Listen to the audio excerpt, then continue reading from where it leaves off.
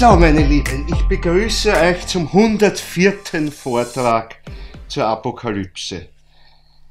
Und dafür hängen wir immer noch beim 52. Wochenspruch, weil der erste kommt ja erst nächsten Sonntag dran.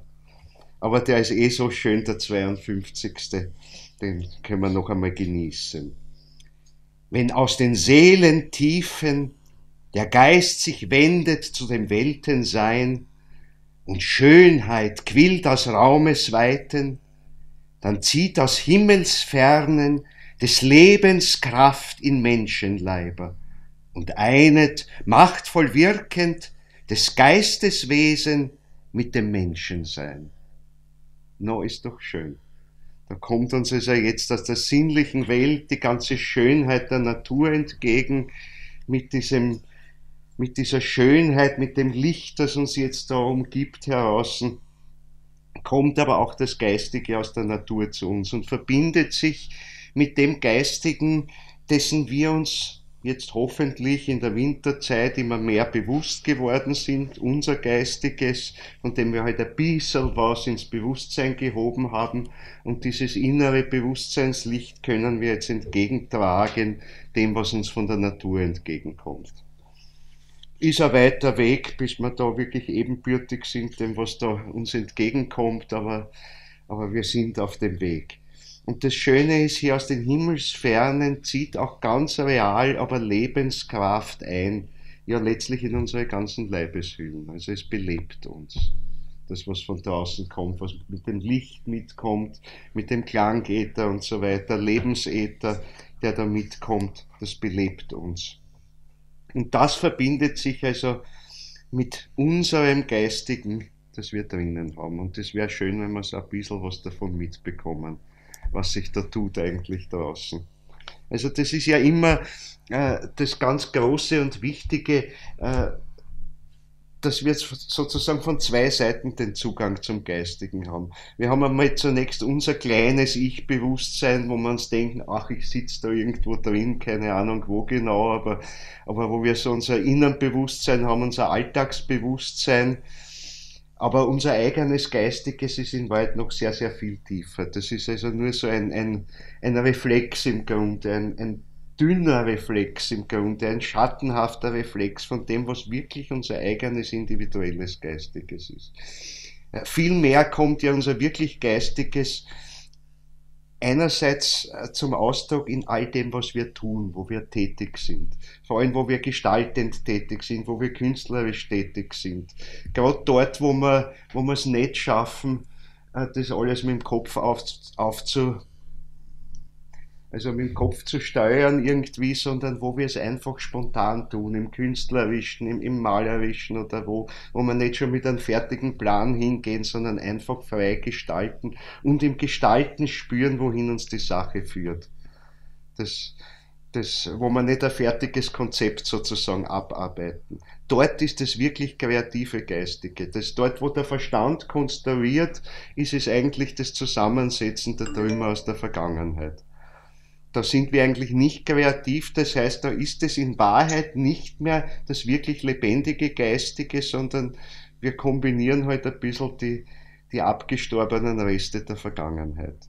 Das soll jetzt gar nichts Schlechtes über den Verstand sagen, wir brauchen das, weil gerade an dem wachen wir auf.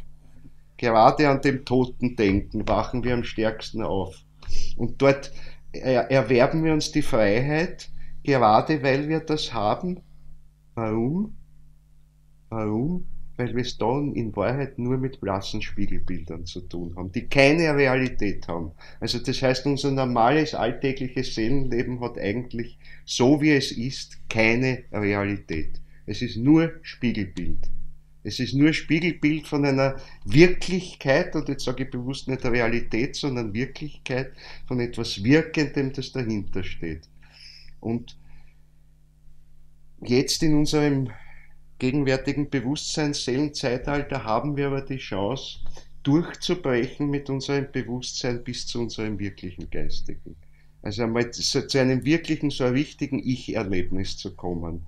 Und zu sehen, dass dieses Ich hat mit all dem nichts zu tun, was wir als Sinneswelt vor uns sehen. Es hat aber auch nichts zu tun mit all dem, was wir uns da oben ausspintisieren, sondern es ist etwas viel, viel Tieferes, eine Wirklichkeit, etwas, was wirkt.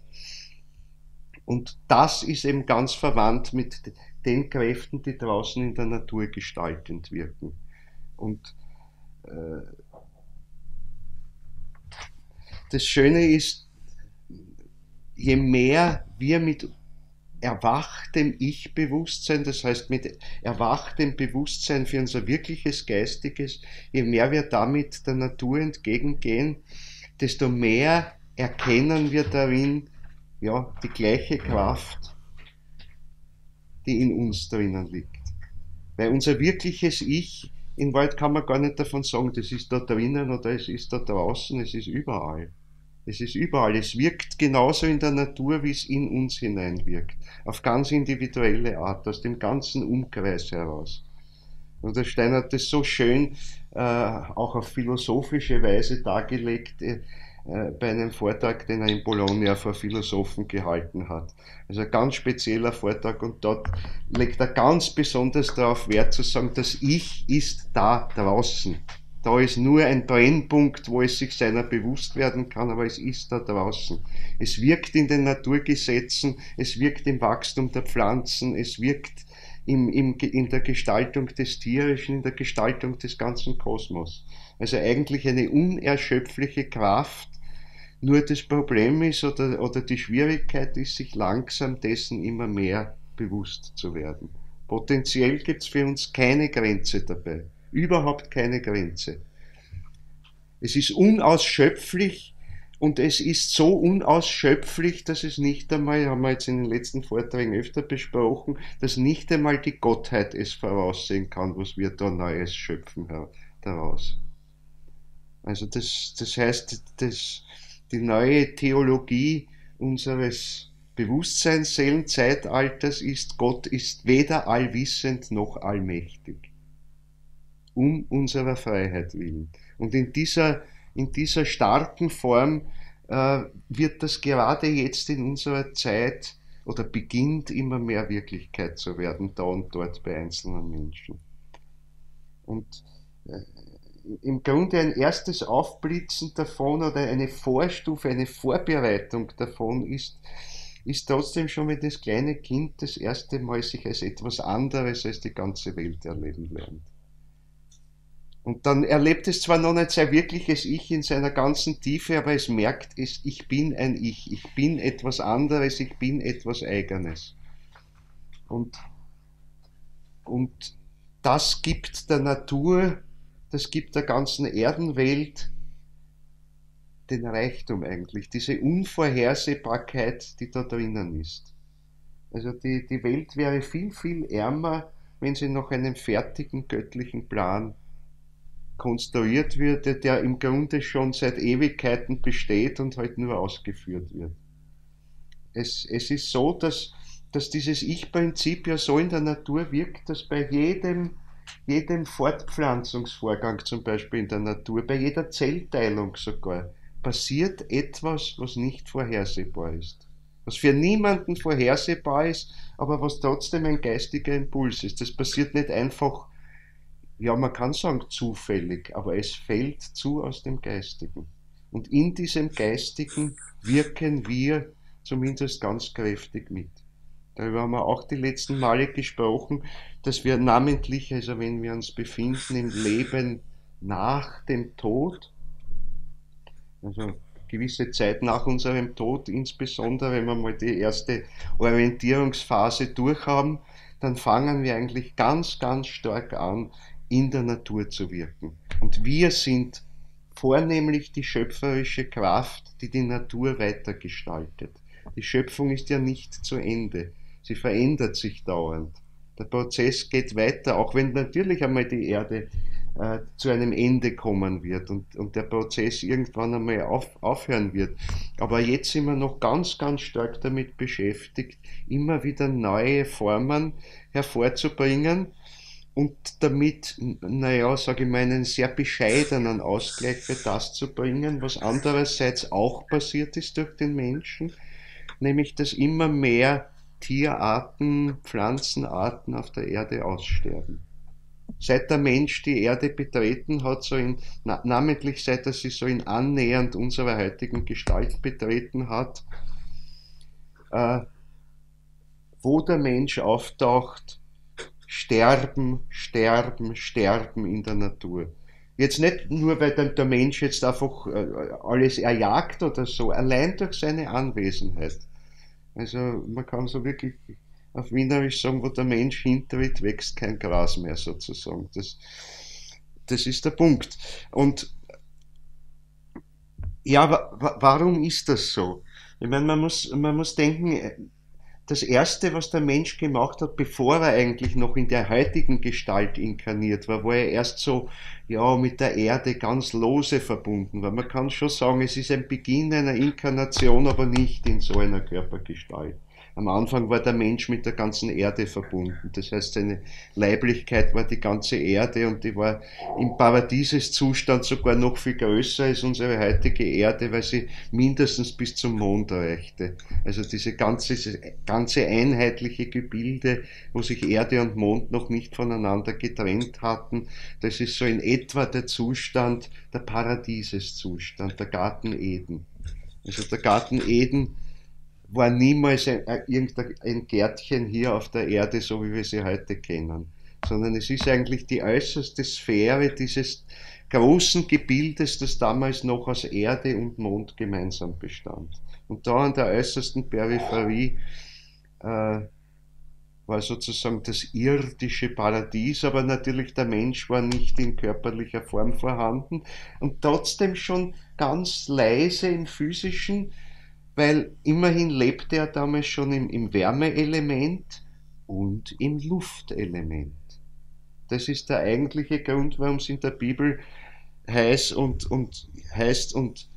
Jahwe Elohim blies Adam den lebendigen Odem ein. Da darf man sich nicht vorstellen, da liegt jetzt irgend so eine Tongestalt oder Lehmgestalt und jetzt gibt es eine Mund-zu-Mund-Beatmung durch den lieben Gott. Das ist halt eine sinnliche Verbildlichung des Ganzen. Aber in Wahrheit bedeutet es nichts anderes, als dass der Mensch das Luftelement in sich aufgenommen hat. Und das heißt, er hatte eine Körperlichkeit, die aus Wärme und Luft bestand. Das waren die dichtesten Bestandteile. Das war sein physischer Leib und das Ganze war riesengroß, eben bis zur heutigen Mondbahn in etwa hinaus. Also die Erdatmosphäre im Übrigen heute noch reicht sogar weit über die Mondbahn auch heute noch hinaus. Also man weiß heute, dass das mindestens noch doppelt so weit geht, als der heutige Mond von der Erde entfernt ist. Dort ist noch die Erdatmosphäre, mit ganz feinen Messinstrumenten kann man das feststellen, ist sie noch vorhanden. Und dann erst gibt es so eine Turbulenzschicht, wo es halt in das allgemeine Weltenall übergeht. Natürlich, für unsere Begriffe ist es scheinbar fast vollkommenes Vakuum. Aber trotzdem, ganz dünn, ganz fein ist immer noch die Erdatmosphäre da. Das ganze Wesen der Erde und die ganzen Strömungen, die da drinnen sind, in diesem selbst heute noch vorhandenen Gebilde, haben eine Bedeutung für die Erde. Da muss man sehen, dass da eben auch die äußere Wissenschaft sehr interessante Dinge findet. Und eben gerade dort, wo sie auch diese Feinheiten feststellen kann. So wie unser ganzes Sonnensystem erfüllt ist von der Sonnenatmosphäre. Das heißt, die Sonne ist so groß wie uns, in Wahrheit so groß wie unser ganzes Sonnensystem.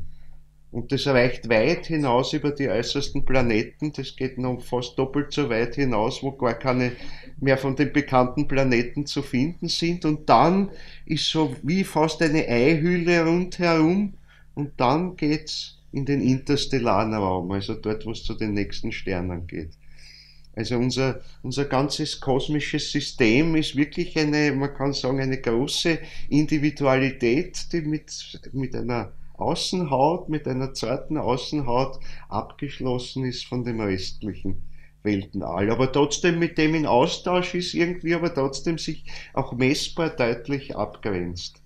Das hat man also festgestellt durch diese Voyager-Missionen. Da gab es doch 2 so Weltraumsonden, die mittlerweile das Sonnensystem verlassen haben und die haben eben genau vermessen, wie da wie dann noch die Sonnenatmosphäre, der Sonnenwind eben zu spüren ist, in welche Stärke er noch da hat und da hat man auch diese ganzen Turbulenzzonen und das alles konnte man messen.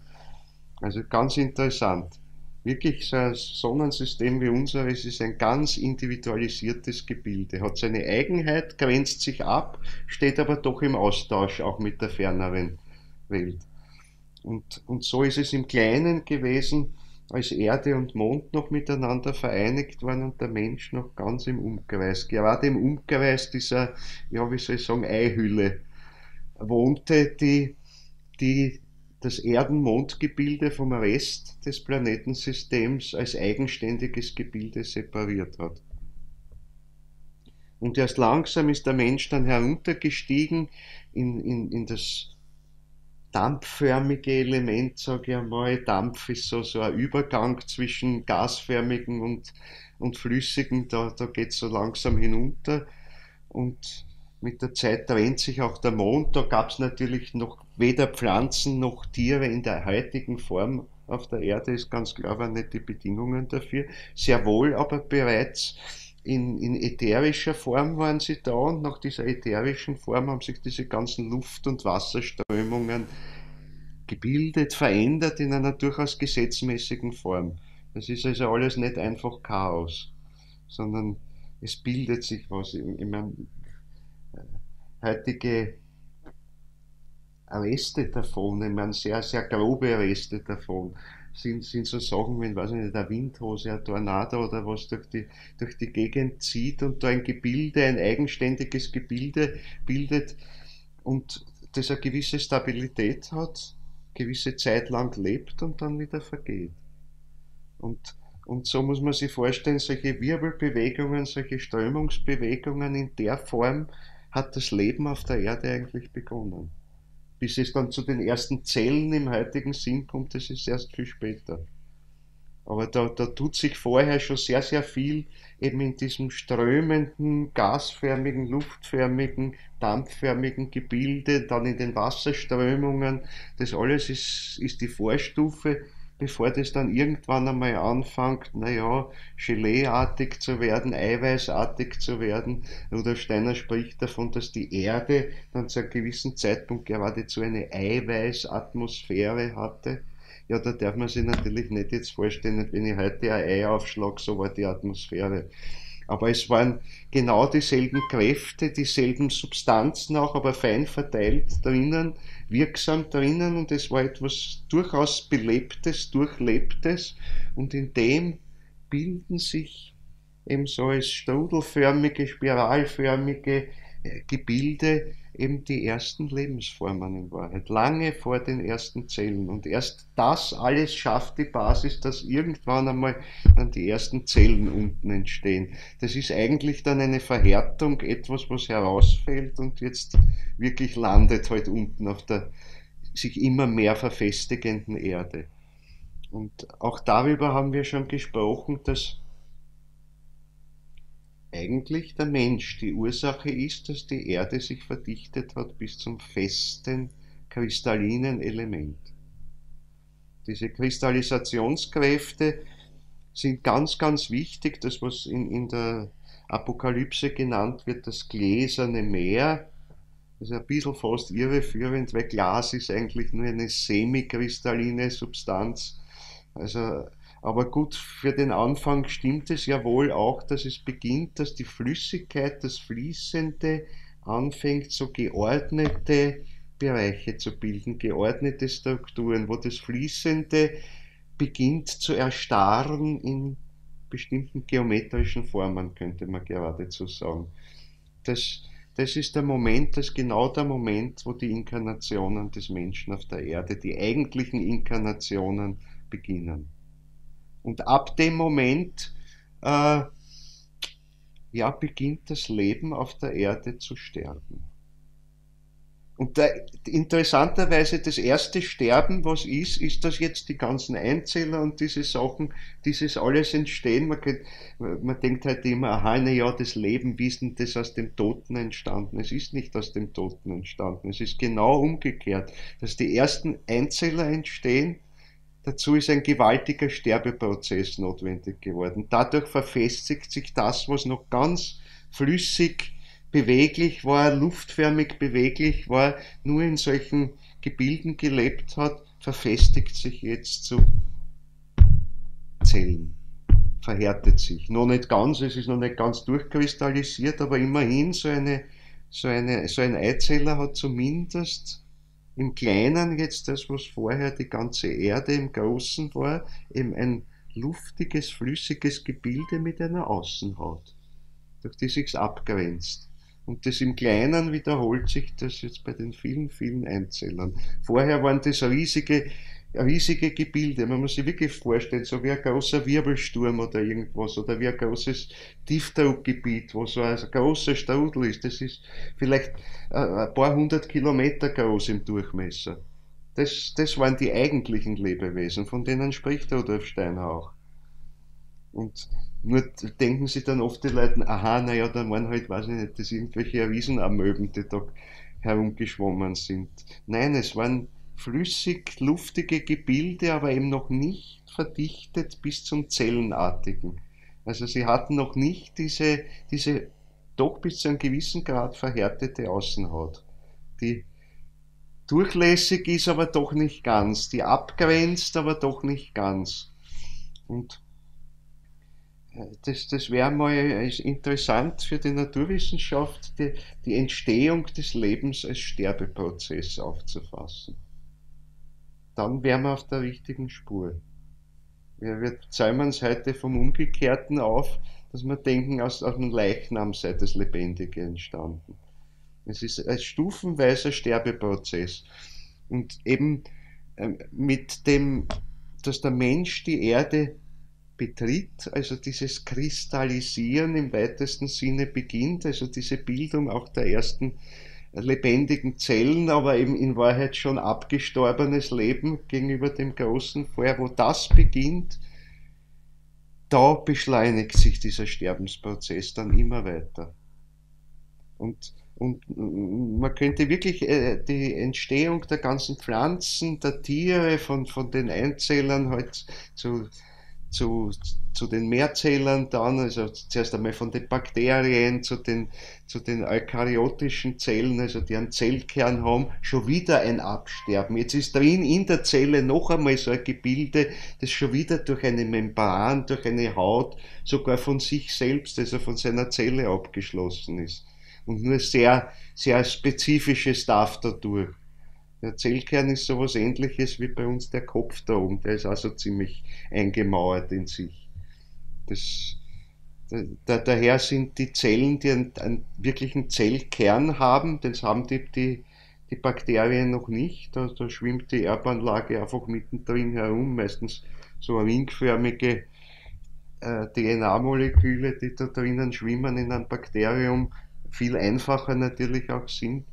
In der Zelle mit Zellkern, die dann geeignet ist, höheres Leben zu entwickeln, woraus Mehrzeller entstehen können, wo Kolonien solcher Zellen entstehen können. Im Grunde entstehen die Mehrzeller, das sind Kolonien im Grunde von Einzellern.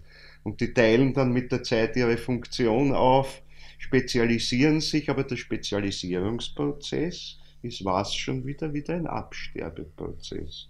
Also das heißt, das komplexere Lebewesen, mehrzellige Lebewesen entstehen, dazu muss das Gebilde sterben. Jede Zelle macht so einen kleinen Sterbeprozess zu, indem sie einfach einen Teil ihrer Funktionen verliert und sich auf einen geringeren Teil spezialisiert. Und so werden dann Sinneszellen, Verdauungszellen und weiß Gott was alles drinnen.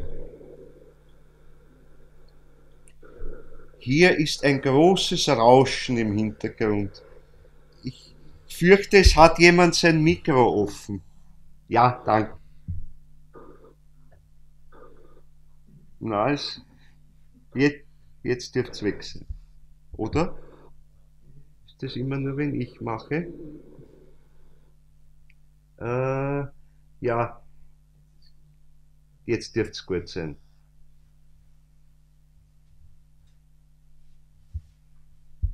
Naja, das war das Rauschen der Wasserströme, von denen wir gesprochen haben. Das ist schon ganz gut, wenn ein bisschen Tonuntermalung auch kommt. Wir sind ja multimedial.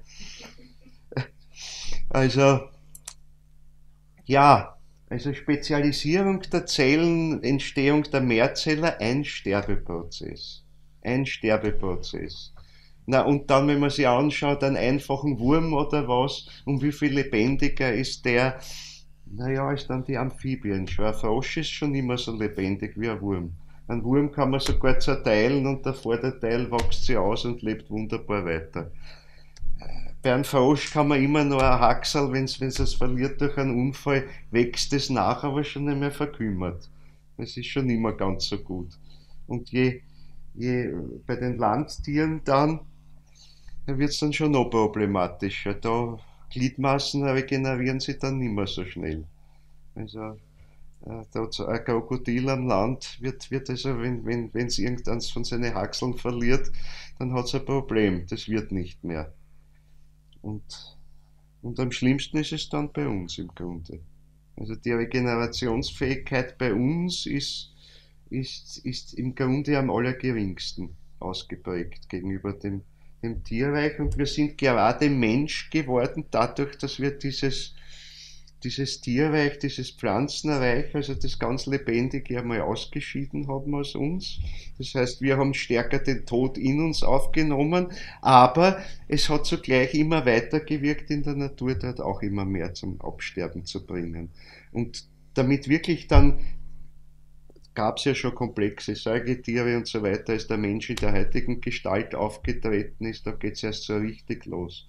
Also da wird das Artensterben bereits dramatisch.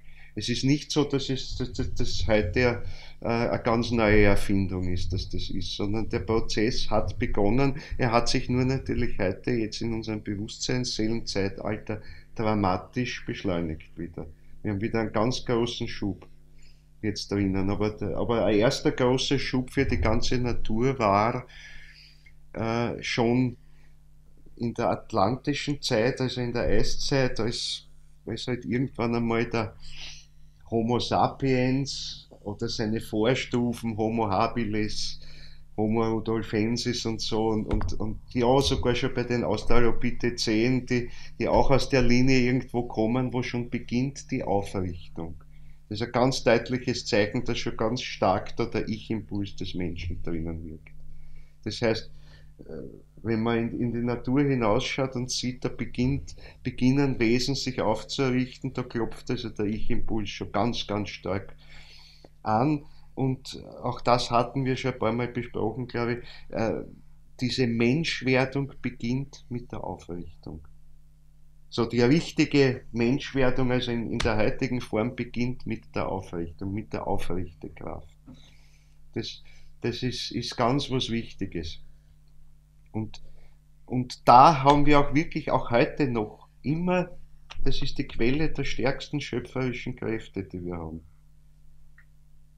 Wenn wer glaubt, dass er schöpferisch von da oben ist, dann täuscht er sich. Wir sind schöpferisch viel mehr aus dem Oberschenkel heraus, aus den Beinen heraus, aus dem, wo wir uns aufrichten heraus. Da holen wir die Kreativität nur als heutiger, hoffentlich ein bisschen bewusster Mensch, können wir den Impuls, der da zunächst einmal unbewusst für uns entsteht, ins Bewusstsein heben, ein Zipferl davon wenigstens, und dann lernen, bewusst mit dem umzugehen. Aber das, was wir im Bewusstsein davon haben und was wir uns für gescheite oder weniger gescheite Gedanken dazu machen, das ist so ein Zipferl von der Weisheit, die eigentlich in unserem Organismus drinnen steckt. Da steckt der wirkliche Geist drinnen. Geist ist kein Gehirnprodukt. Das Gehirn ist im Grunde wunderbar gerade dadurch, dass es so geistlos wie möglich ist. Aber dafür gerade Geistiges spiegeln kann. Gerade dadurch spiegeln kann. Und uns zu Bewusstsein bringen kann.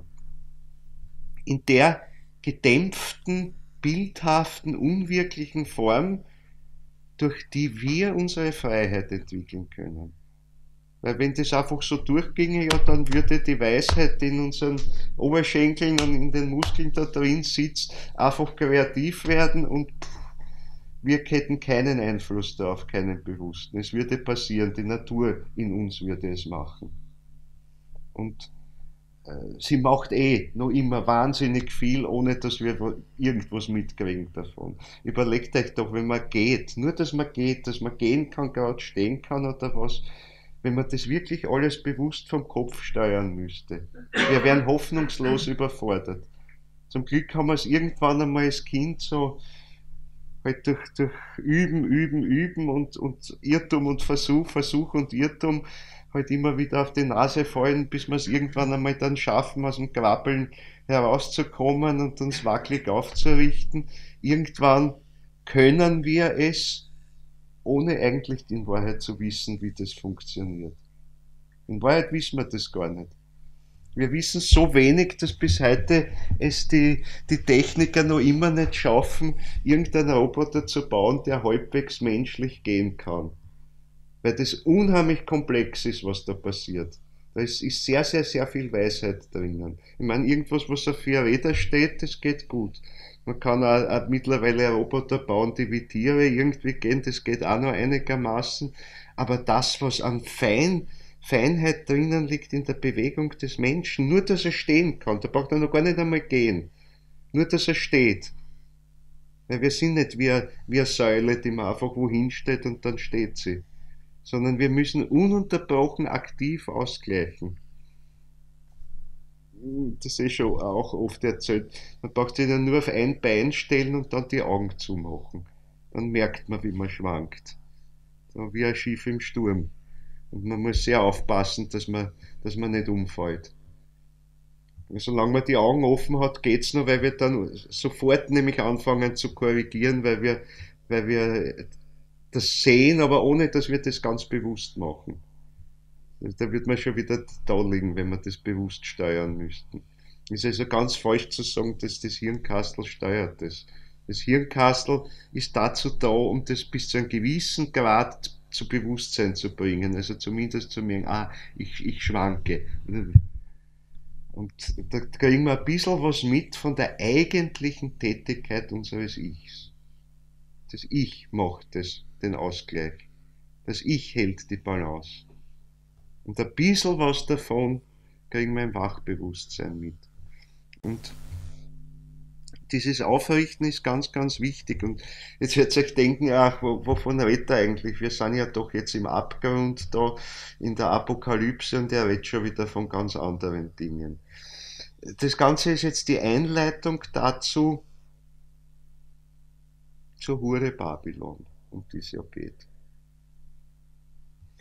Und Babylon ist nicht ganz ohne Grund halt, also trägt sie den Namen Babylon. Babylon war eigentlich ein wunderbares geistiges Zentrum. Und hohe geistige Kräfte, also durchaus bis hinein, sage ich mal, in die spätere ägyptische Zeit hinein, sogar teilweise noch bis hinein gegen die Zeitenwende manches, aber da war es schon sehr ein Verfall. Aber sagen wir, bis gegen Ende der ägyptischen Zeit ist noch einiges dort drinnen. Babylon, die Babylonier, die Neubabylonier sind zum Beispiel die Chaldäer. Die Chaldäer waren die großen Sternenweisen. Also das hängt mit dem neubabylonischen Reich zusammen. Da sind wir bereits mitten im Anfang der griechisch-lateinischen Zeit, also so 5., 6. Jahrhundert vor Christus, Zeit des babylonischen Exils der Juden.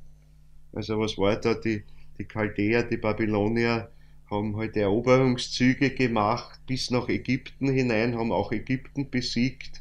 Und unter ägyptischer Verwaltung stand damals tatsächlich auch also Palästina, das ist noch vor den Römern, bevor die Römer sich dort festgesetzt hatten. Und wie es halt so üblich war, hat man die führende Schicht deportiert aus ihrem eigenen Mutterland und hat sie mitgenommen in das eigene Land, also nach Babylonien. Und durchaus nicht jetzt so, dass sie dort als Sklaven gehalten wurden, gar nicht, sondern der Sinn dieser ganzen Sache war, man wollte sie an die eigene Kultur gewöhnen und das hat in der Regel sehr gut funktioniert, habe ich letztens schon erzählt, weil die meisten Völker so empfunden haben, wenn sie in einem Krieg, also in einer Auseinandersetzung unterliegen, dann zeigt sich, dass unsere Gottheit halt schwächer ist als die des anderen Volkes. Also man hatte damals also ein Bewusstsein für Volksgottheiten und viele der Kämpfe, der Kriege, die damals ausgetragen wurden, hatten wirklich den Hintergrund, dass es da, naja, ein Kampf zwischen geistigen Wesenheiten war, der im Hintergrund stand. Also wirklich zwischen den, sagen wir mal, Volksgeistern, vielleicht ein bisschen luziferisch angehauchte Volksgeister durchaus, aber die miteinander in einem Wettstreit warten und wenn halt solche Volksgeister miteinander streiten, dann wirkt sich das halt äußerlich in einer kriegerischen Auseinandersetzung aus, die teilweise sehr brutal geführt wurde, aber keineswegs also so, wie man sich heute vorstellt, mit riesigen Heeresmassen, so groß waren die gar nicht. Das meiste waren also kleine Gruppen, die gegeneinander gekämpft haben, dann wieder 2 Jahre war nix und dann haben wieder welche miteinander gekämpft und irgendwann halt ist eine Entscheidung gefallen, dass das eine Volk stärker ist als das andere. Und dann hat man versucht, eben die Führungsschicht des anderen Volkes, ja, ich will nicht sagen umzuerziehen, sondern man hat einfach erwartet, dass sie sich zur neuen Gottheit und all den damit verbundenen Gebräuchen bekennen, weil sie einsehen, das ist einfach die bessere Gottheit. Und so hat man es eben dann auch mit dem jüdischen Volk versucht, nur deren Volksgottheit hat halt einen anderen Charakter gehabt. Sie haben es als etwas Größeres empfunden, was da dahinter steht. Etwas, was eigentlich über allen Völkern steht. Eben diese Kraft, die sie als Jahwe oder Jahwe Elohim bezeichnet haben und die ihnen wirklich verliehen hat, so etwas wie ein richtiges Volks-Ich, das durch sie wirkt. Und ein Volks-Ich, von dem sie gesagt haben, das ist berufen, wirklich einmal Menschheits-Ich zu werden. Im Grunde. Das war so im Untergrund das Fühlen dahinter. Also sozusagen die Empfindung, damit entsteht eine neue Stufe des Menschseins. Und in gewisser Weise stimmte das ja auch. Das heißt aber natürlich, dass die Juden sich dort nicht assimilieren ließen.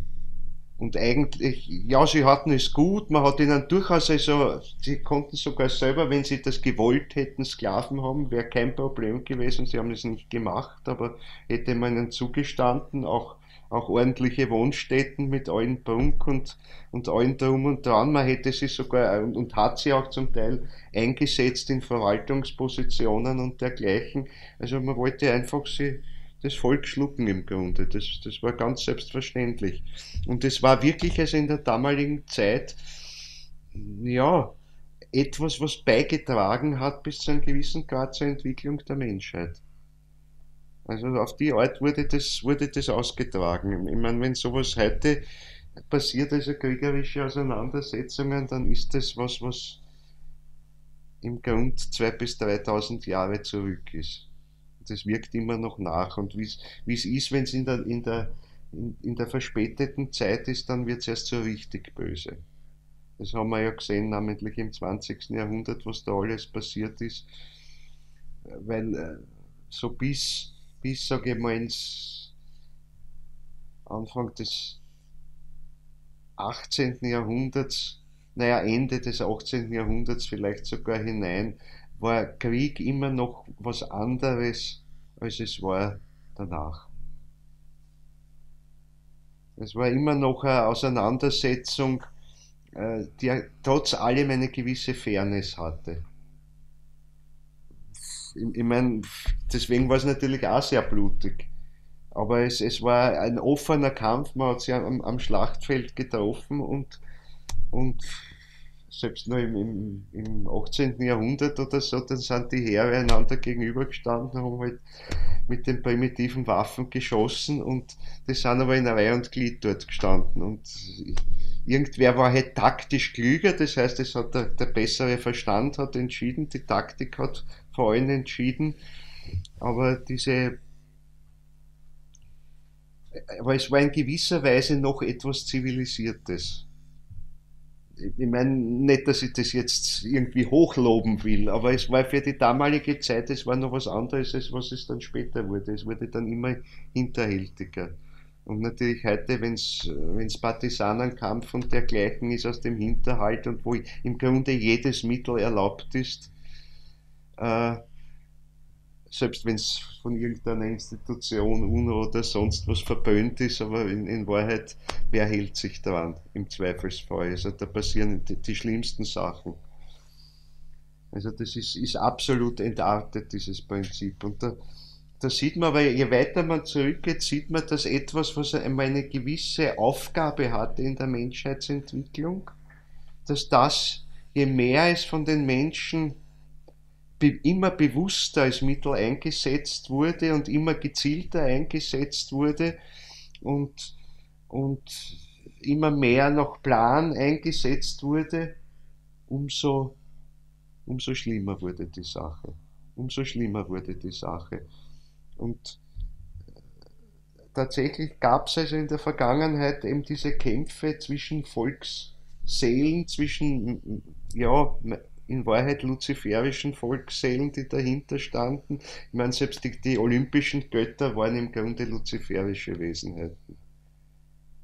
Also die ganzen meisten großen Gottheiten, die Volksgottheiten, von denen man spricht, die sind alle, haben einen ziemlich luziferischen Touch drauf. Und die hatten ja eine Aufgabe damit. Und zwar eine positive Aufgabe, den Menschen zum Ego zu bringen, zum Egoismus zu bringen, aber dazu auch sich selbst als Einzelwesen zu empfinden. Weil die ganze Entwicklung hat dann dazu geführt, dass ja nicht nur das Volk sich als abgesondert vom anderen empfunden hat, das ist der erste Schritt, aber dann innerhalb des Volkes beginnt es auch, dass sich die Menschen als Einzelne zu empfinden beginnen.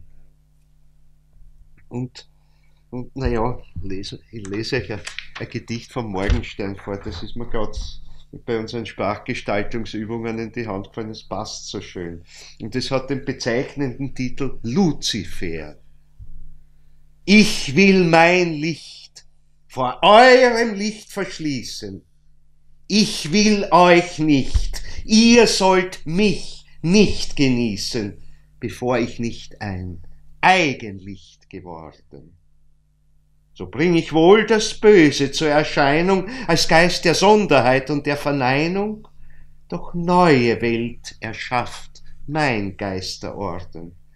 Aus Widerspruch zum unbeirrten Wesen, aus Irrtum soll ein Götterstamm genesen, der sich aus sich und nicht aus euch entscheidet, der nicht von Anbeginn in Wahrheit wandelt, der sich die Wahrheit leidend erst erhandelt, der sich die Wahrheit handelnd erst erleidet.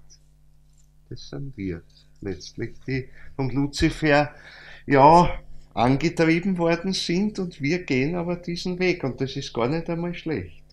Es ist nur schlecht, wenn wir es überziehen.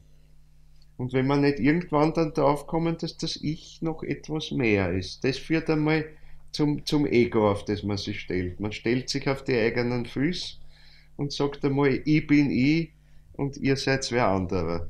Ihr geht's mich einmal nichts an, sondern ich bin mir der Erste. Aber das musste kommen in der Menschheit. Und dieser Impuls ist ja sehr interessant, wird in der Bibel eben sehr stark mit dem Babylon verknüpft. Genau dort ist eben Folgendes passiert. Es war in den alten chaldäischen Mysterien oder babylonischen Mysterien die waren ja sehr stark verbunden mit dem Kosmischen draußen, mit dem Studium des Kosmischen, in dem sie ja nicht nur äußerlich sinnlich, sondern vor allem hellsichtig gelesen haben, ja, was zu geschehen hat, wie die Zukunft zu ordnen ist. Man muss sich denken, nach den Eingebungen, nach den Studien dieser Magier, wenn man so will, dieser Sternendeuter, wenn man so will, das war nicht einfach so Astrologie, wie wir sie heute haben. Sie hat schon zum Teil also beruht auf Beobachtung und so weiter, auf Feststellen von Regelmäßigkeiten, die drinnen sind, aber das alles verbunden, zumindest in der Blütezeit, mit einer gewissen Hellsichtigkeit, wo man diese Sternenschrift, wenn wir sie so nennen wollen, wirklich lesen konnte. Nicht, ich habe in einem Büchel drinstehen, aha, halt Mars im Skorpion, was bedeutet denn das? Aha, schlage ich nach im Buch und dann weiß ich es. Nein, sondern ich lese es aus dem, was ich wirklich am Himmel sehe. Weil sie eben mit den Sternbildern, mit den Konstellationen noch mitgesehen haben, eben die imaginativen Bilder, die dahinter sind. Und es ist erst später so äußerlich geworden, dass man sagt, aha, ja, das Sternbild, ja, das schaut wirklich wie ein Bär ein bisschen aus mit viel Fantasie oder sonst irgendwie. Äh, Das war sie am Anfang gar nicht, sondern man hat diese Sternenregion gesehen und damit ein imaginatives Bild gehabt, ein tierisches Bild, also tierische, astralische Kräfte. Nicht nur im Tier wirken die astralischen Kräfte, die Sternenkräfte ganz besonders stark.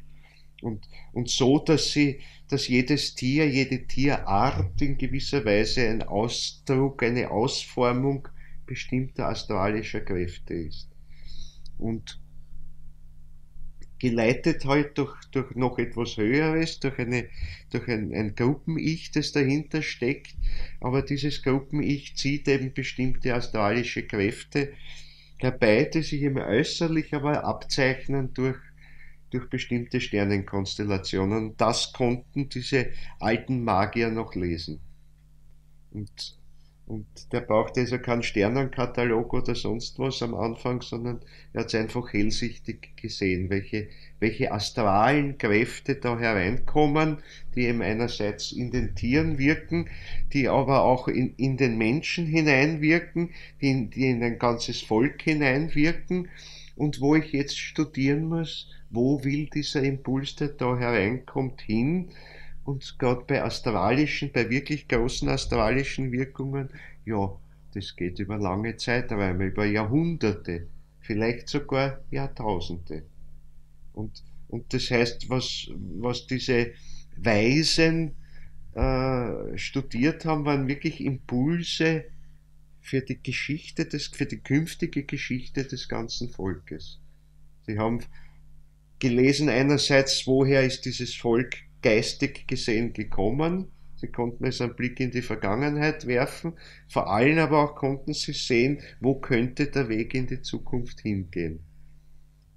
Und daraus wurden Dinge festgelegt, die ja für Jahrhunderte gegolten haben und wo sich in der Blütezeit, also auch in der ägyptisch-chaldäischen Zeit, in der Blütezeit, auch die Pharaonen zum Beispiel oder die Könige in Babylon, in Chaldea daran gehalten haben, diese Linie zu verfolgen. Das war natürlich höchst geheimes Wissen, das war nur ganz wenigen Eingeweihten zugänglich und halt natürlich dem König oder dem Pharao, der eben ganz besonders zu diesem Zweck eingeweiht wurde. Und da gab es im Übrigen also zwischen Babyloniern und Chaldäern, nein, nicht Babyloniern und Chaldäern, also Babylonier, Chaldäer einerseits und den Ägyptern andererseits, ist insofern aber ein ganz großer Unterschied, als eben die Chaldäer, die Babylonier ganz sich hingegeben haben in dem hellsichtigen Schauen an das, was spricht die Sternenwelt zu uns. Und der Ägypter hat eigentlich in sich hineingeschaut. Und er hat auch die kosmischen Gesetzmäßigkeiten gelesen, aber er hat sie eigentlich gelesen, abgelesen am eigenen Menschsein. Bis in den Bau des Körpers hinein. Darum auch dieses ganz besondere Geschick dann beim Mumifizieren und bei diesen Sachen oder auch bei den, selbst auch bei Lebenden, was an Operationen oder so gemacht wurde, damals schon. Die waren sehr geschickt in diesen Dingen. Also ist das, ein ganz wesentliches für die Ägypter war dieses, den Bau des Körpers zu erforschen. Aber geistig zu erforschen. Sie waren noch nicht so die großen, ja, sie konnten schon sezieren natürlich, weil wenn sie den Leichnam einbalsamiert haben, haben sie sehr geschickt, also die inneren Organe entfernt, ohne sie zu zerstören und sie herauszunehmen, weil sie natürlich auch wussten, dann, wenn ich diese sehr stark wasserhaltigen Organe drinnen lasse, dann fängt das Ganze zu verfaulen an. Also das musste extra herausgenommen werden, extra aufbewahrt werden, eben in den Kanopenkrügen und diese Dinge. Und ich weiß nicht, das Hirn haben sie durch die Nasen herausgeholt mit einem Haken und solche Dinge, ohne dass sie jetzt irgendwas da aufschneiden müssen. Also sehr große Geschicklichkeit auch. Und die Einweihung bestand also wirklich darin, eben sich ganz also zu versenken in das Innere und dann aber so hineinzugehen im Einweihungsschlaf, in einen Todesschlaf hinein. Und dann beginnt sich aber jetzt dieses Astralische und das Ich wurde sowieso damals noch ferngehalten, darüber haben wir schon im ersten Vortrag gesprochen. Alten Einweihungen hat man immer noch das Ich komplett weggehalten. Weil man die richtige Empfindung zum damaligen Zeitpunkt hatte, das Ich ist noch nicht so weit, dass es da irgendwie mittun könnte, sondern es wird also beiseite gehalten. Und aber es wird das Astralische herausgehoben und verbindet sich jetzt mit dem, was aus dem Astralischen hereinströmt. Und dann in dem Moment des Aufwachens, der Erweckung aus dem Einweihungsschlaf, konnte eben jetzt der Einzuweihende, insbesondere eben dann der Pharao, der künftige Pharao, konnte dann etwas berichten von dem, wohin die Reise des Volkes geht. Das war das ganz Wichtige. Und darum wurde er Pharao. Jedenfalls in den altägyptischen Zeiten, also wirklich am Anfang. Später, wie immer, wenn eine Kultur älter wird, dann funktionieren die Dinge nicht mehr so gut und dann wird manches äußerlich und nur mehr Tradition und hat nicht mehr diese Tiefe, die es ursprünglich hatte. Aber ursprünglich ging es darum, wirklich die Geheimnisse des Weltalls dadurch zu ergründen, dass ich das eigene Wesen erforsche und das im Zusammenhang aber sehe mit der Sternenwelt. Also, aber der Umweg geht eben bei den Ägyptern immer über den Mikrokosmos. Und bei den Chaldäern geht er unmittelbar über den Makrokosmos. Aber in Wahrheit ist es die gleiche Wahrheit, aber von zwei Seiten gesehen. Zwei ganz unterschiedliche Seiten.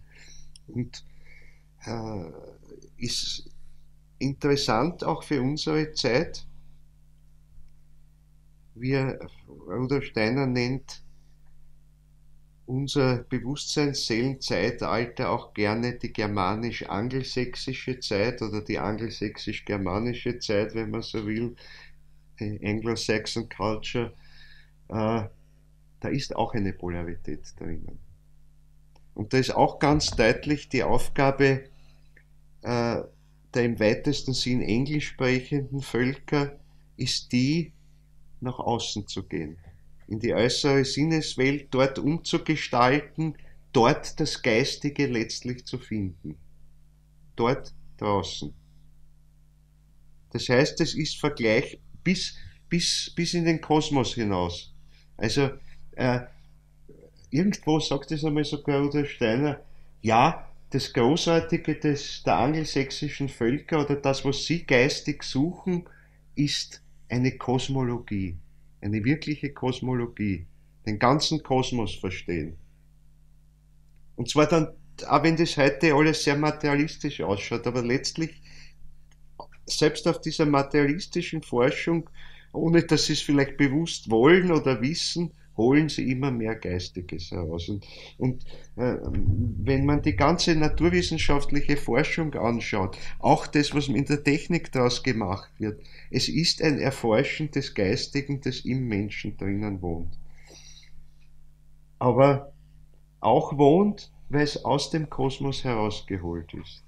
Und von dort holen sie, auch wenn sie es nicht wissen, von dort holen sie die Naturforscher, von dort holen sie die Techniker herein und sie machen sich's bewusst.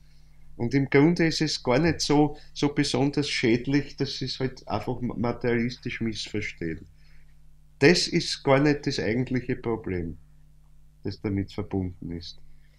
Es ist, und wir sind jetzt schon bald 100 Jahre nach Rudolf Steiner und die Wissenschaft, die Naturwissenschaft ist einerseits immer materialistischer geworden.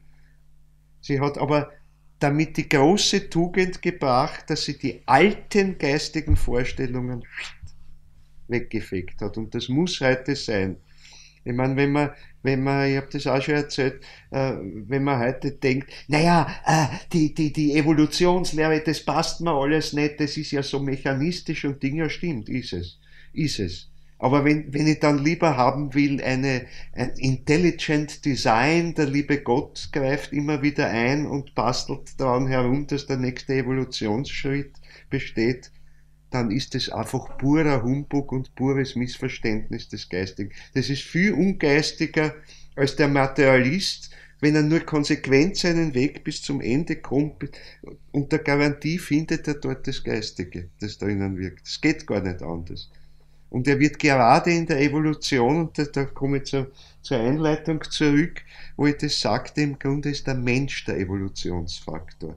Und zwar namentlich dann, wenn er aus dem Geistigen im Leben nach dem Tod wirkt oder auch vor der Geburt kurz vorher, relativ kurz vorher, wirken wir ganz stark in der Natur. Wir sind der Zufall, der in der Weiterentwicklung der Natur wirkt. Wir sind der Zufall. Wir. Dort, wo neue Arten, Neues noch heute entsteht in der Natur draußen, sind es wir. Und was verschwindet, ist die alte Natur, an der wir noch nicht oder viel weniger beteiligt waren. Damit will ich nicht rechtfertigen das Artensterben, das heute da ist. Ich sage nur, es ist unvermeidbar, aber die Frage ist, in welchem Tempo es erstens abläuft und vor allem hält es Schritt mit dem, dass wir durch unsere geistige Tätigkeit schöpferisch die Natur erneuern. Das ist unsere Aufgabe und wird unsere Aufgabe sein, noch deutlich über die Zeit hinaus, während der wir als Menschengeschlecht physisch auf Erden verkörpert sind. Wir müssen denken, die Menschheit wird im Maßstab der Erdentwicklung gemessen innerhalb kürzester Zeit nicht mehr in physischer Gestalt auf der Erde sein. Im Grunde geht es nur ein paar Jahrtausende. Für manche vielleicht noch 10.000, 20.000 Jahre und dann ist die Menschheit in der Gestalt weg. Gibt's physisch nicht mehr auf der Erde. Also Steiner spricht davon, dass das eben beginnt im 6., 7., 8. Jahrtausend. Manchmal sagt er sogar schon im 5. Jahrtausend. Also, ja, Einzelne sicher. Ich meine, es gibt heute schon Menschen, die sich nicht mehr inkarnieren müssen. Es sind halt ganz wenige. Weil, wenn wir das ausgeschöpft haben, was wir mit Hilfe eines physischen Körpers erreichen können, wenn wir das vergeistigt haben, dann ist jede weitere physische Inkarnation, zumindest für unsere eigene Entwicklung, nicht mehr sinnvoll, bringt nichts mehr. Dann kann es natürlich Menschen geben, die trotzdem sagen, ja, aber da sind noch so viele andere Menschen, die Hilfe brauchen, ich inkarniere mich trotzdem, obwohl ich es für mich als Individuum gar keinen Sinn mehr machen würde, aber es macht Sinn, weil ich den anderen helfen kann. Und sogar ja die Gefahr dabei besteht, also wieder irgendwelche Fehltritte zu machen, die mich dann wirklich binden könnten wieder. Also es ist nicht so ohne, wenn man so eine Entscheidung trifft. Und es gibt heute Eingeweihte, die bereits so weit sind und die trotzdem äh, beschlossen haben, sich immer wieder zu inkarnieren, sogar so oft als nur möglich. Also wo oft nur wenige Jahre geradezu zwischen den Inkarnationen liegen. Ein Jahrzehnt vielleicht oder ein bisschen mehr. Und die in jedem Jahrhundert verkörpert sind. Obwohl sie sich genauso wie einst Buddha, also der historische Buddha oder alle Buddhas in Wahrheit, nicht mehr für seine eigene Entwicklung verkörpern müsste. Und die Aufgabe eines Buddhas ist aber halt dann eben eine andere, das ist die Ergänzung zu den Eingeweihten, die sich immer wieder inkarnieren, obwohl sie es nicht müssen. Dazu gibt es andere, die eben jetzt aus der geistigen Welt wirken und die wirken in Wahrheit zusammen. Und das heißt, es gibt zwei verschiedene Gruppen von Eingeweihten, einmal grob genommen. Eben die aus dem Irdischen wirken, weil man gewisse Wirkungen nur hier in der irdischen Verkörperung eben machen kann und damit den Menschen hier helfen kann. Und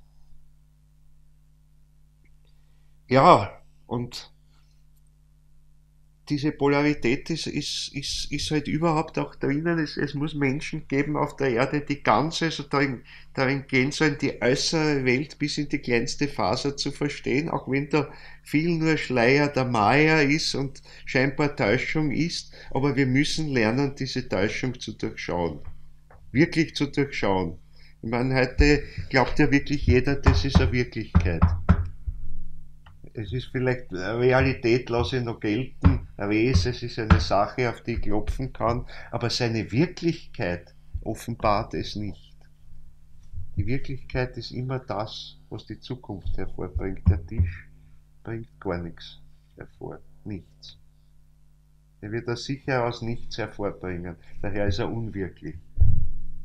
Auch ich kann mich trotzdem, was mein Glas Gott sei Dank draufstellen und sogar, es fällt nicht runter durch. Aber das ist nur das Beharrungsvermögen von etwas, was eigentlich gestorben ist. Was tot ist und als solches eben geistig gesehen nichts Wirksames mehr ist.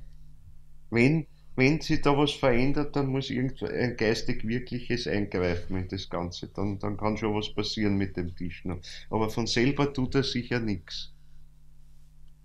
Und das ist im Prinzip, obwohl da die Täuschung dann natürlich noch perfekter ist, wenn ich jetzt eine Maschine zum Beispiel hernimmt, da bewegt sie ja an sich was, denkt man, aha, da tut sie was, aber es ist auch keine Wirklichkeit in diesem Sinne. Sie hat ein begrenztes Vermögen. Also es muss nicht gleich so erstarrt sein, dass sie gar nichts mehr wird, es kann sich was bewegen, aber es bewegt sich nach starren Gesetzmäßigkeiten. Oder noch genauer gesagt, nach einer begrenzten Menge von Gesetzmäßigkeiten. Und das kann man jetzt weiterspielen bis halt zu künstlicher Intelligenz und Robotern, so wie man es heute denkt, die halt auf irgendwelchen Rechenvorgängen basieren, die durchaus nicht vorherberechenbar sind und trotzdem aber nicht kreativ sind. Das ist das ganz Interessante.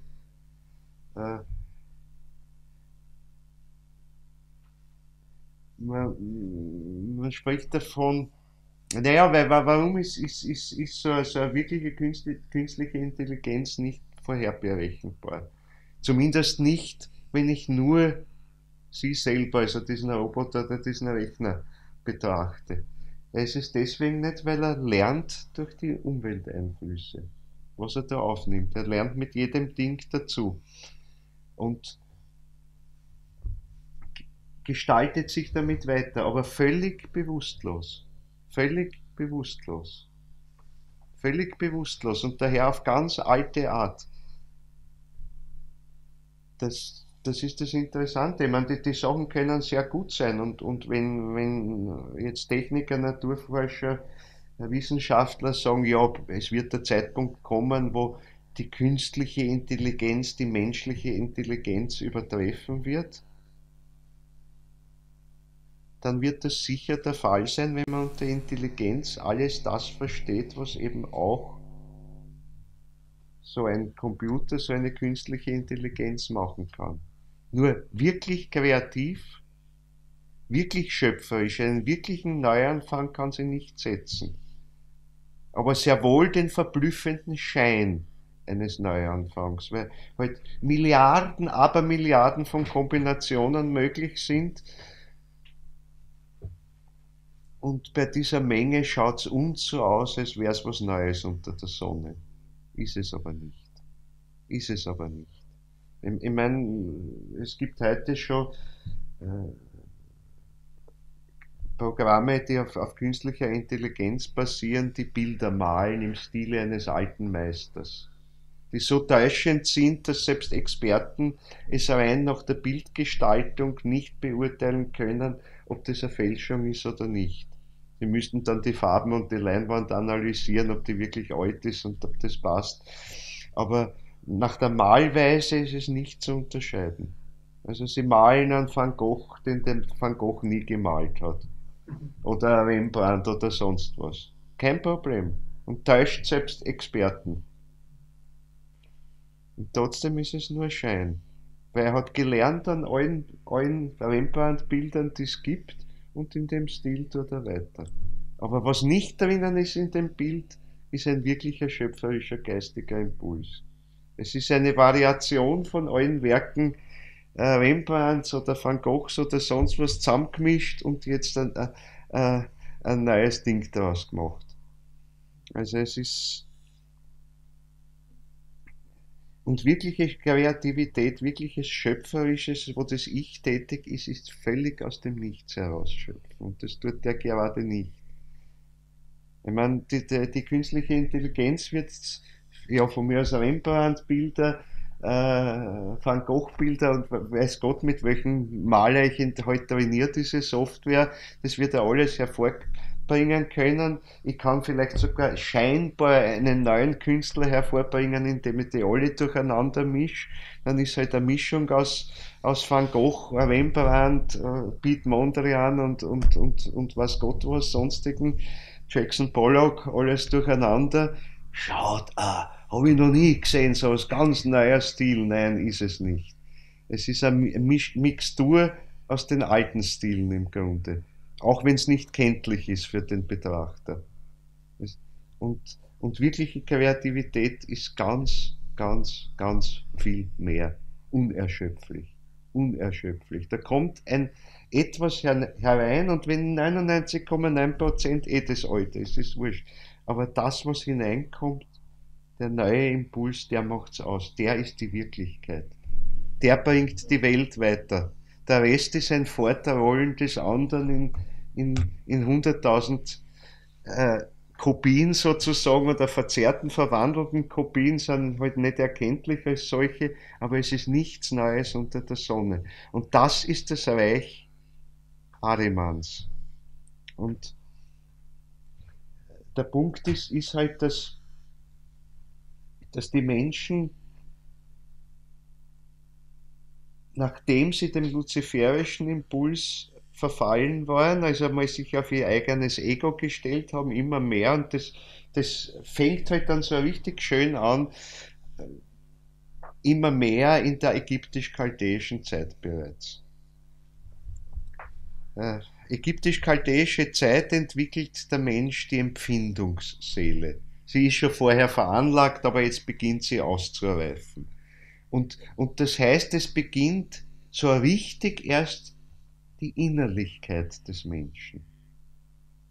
Vorher hat sich der Mensch fast noch nicht getrennt gefühlt von seiner Umwelt. Daher die Welt auch noch anders erlebt. Also wir dürfen nicht einmal denken, dass die Menschen in der urpersischen Zeit, also wenn ich so zurückgehe ins 4., 5., 6. Jahrtausend vor Christus, das ist eigentlich sehr nahe, dass die Menschen die Welt schon so gesehen hätten wie wir. Wir glauben ja wirklich, aha, so wie der Tisch ist, so ist er und anders kann man gar nicht sehen. Das ist die einzige Möglichkeit. Das ist die Art, wie wir ihn heute sehen und wie es angemessen ist, ihn zu sehen. Aber das Wahrnehmungsbild, das wir uns aufbauen, und das ist eben heute das von räumlich ausgedehnten Gegenständen, die uns gegenüberstehen, das erleben wir heute so. Das hat man schon erlebt so in der griechisch-lateinischen Zeit, aber in der ägyptischen Zeit hat das erst begonnen in Wahrheit. Ich meine, es hat angefangen, erste Anfänge in der urpersischen Zeit, aber so richtig, dass es da ist, gegenständlich zu erleben, Geometrie daher auch erleben zu können, räumliche Geometrie erleben zu können, fängt in der ägyptischen Zeit an. Und dann fängt an, äh, was das erste, die Gesetzmäßigkeiten, die ich aber eigentlich an meinem Körper in Wahrheit erlebe, als Bauwerke in die Welt zu stellen in irgendeiner Form. Auch wenn man es der Pyramide nicht so direkt ansieht, aber es ist die ganzen die Maßverhältnisse, die drinnen sind, hängen mit unserer Körperlichkeit zusammen, die ihrerseits wieder mit dem Makrokosmos zusammenhängt. Und daher sind auch kosmische Geheimnisse in den Maßen der Pyramide drinnen. Aber erlebt sind sie über den Umweg, über die Körpermasse. War wieder ein kleines Geräusch im Hintergrund, falls ein Mikro offen sein sollte, bitte schließen. Danke. Naja, und wann beginnt es? Also es beginnt wirklich rasant mit dem Anbruch der ägyptisch-chaldäischen Zeit beginnt dieses große Bauen. Und da gibt's halt in der Bibel ja die schöne Geschichte vom Turmbau zu Babel. Also die Menschen, das Volk, das sich zusammenfindet, um jetzt einen Turm zu bauen, der bis zu den Göttern hinaufreicht. Und, und etwas, was halt dem Jahwe Elohim dann laut biblischer Schilderung nicht gefällt. Ja, was ist dieses? Gerade der Turmbau. Was steckt da drinnen im Turm? Die aufrechte Kraft des Menschen. Im Grund wird da versucht, wenn man jetzt nimmt, die ganzen Zikkurate und die man gebaut hat, das ist also so in etwa, dass man darf sich nicht jetzt so einen heutigen Turm vorstellen, sondern es ist eher so was Zikkuratartiges, was sicher gebaut wurde auch. Also es hat auch wirklich einen historischen Hintergrund, aber das Eigentliche, um was es geht, ist das Geistige. Der Mensch wird sich seiner aufrichten Kraft immer mehr dadurch bewusst, dass er das in Form von Bauwerken hinausstellt. Beginnt sich bewusster und bewusster da hinaufzurecken in den Himmel. Und eben namentlich die, die Herrscher. Und zwar zunächst im total guten Sinne, eben zu spüren, ja, da ist etwas Göttliches. Und der Pharao ist halt oder wer immer es ist, der König halt, ist es, der diese Kraft bewusster aufnehmen kann, der weiß, wo es hingehen soll. Und, äh, aber je weiter das Ganze geht, also der Impuls ja ganz richtiger und natürlich für die Entwicklung unserer Kultur überhaupt, also der große Anstoß war, dass die Hochkulturen entstanden sind, aber es beginnt damit eben immer stärker auch dieses egoistische Element. Damit wird vorbereitet im Übrigen äh, ganz leise schon, indem zunächst einmal dieses Ego, also dieses Selbstbezogenheit aufs eigene Wohlbefinden, sagen wir mal auch letztlich, aber damit wird überhaupt vorbereitet, schon auch die nächste Kulturepoche des Verstandesdenkens. Das Verstandesdenken geht dann ganz auf Teilung, Abteilung, Abtrennung, Zersplitterung. Und genau das alles muss ich aber beim Bauen auch schon können. Das muss ich schon können. Ich meine, die Ägypter wie die Chaldäer haben noch gebaut aus gewissen unbewussten Instinkten, aber es ist dieses Denken drinnen, aber noch nicht ganz bewusst, das dann in der griechisch-lateinischen Zeit bewusst wird. Aber von der Tätigkeit her steckt es dort schon drinnen. Und man muss sagen, die ägyptischen Einweihungen oder die chaldäischen Einweihungen waren Einweihungen ins Denken. Das heißt, namentlich der König, der Pharao, wurde eingeweiht in das Denken. Und er verfügte schon auf etwas andere Art natürlich, als wir es heute haben, aber durch diesen Einweihungsweg über die Fähigkeit des Verstandesdenkens. Bis zu einem gewissen Grad. Zumindest. Das ist ganz wichtig. Heute hat die Einweihung, jeder Einweihungsweg ein ganz, ganz anderes Ziel. Nämlich das Ziel einer Willenseinweihung. Heute geht die Einweihung in den Willen.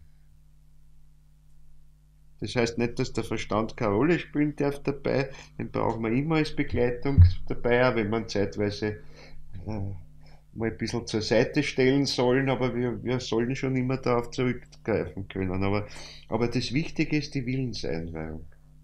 Das ist das Wichtige. Also im Willen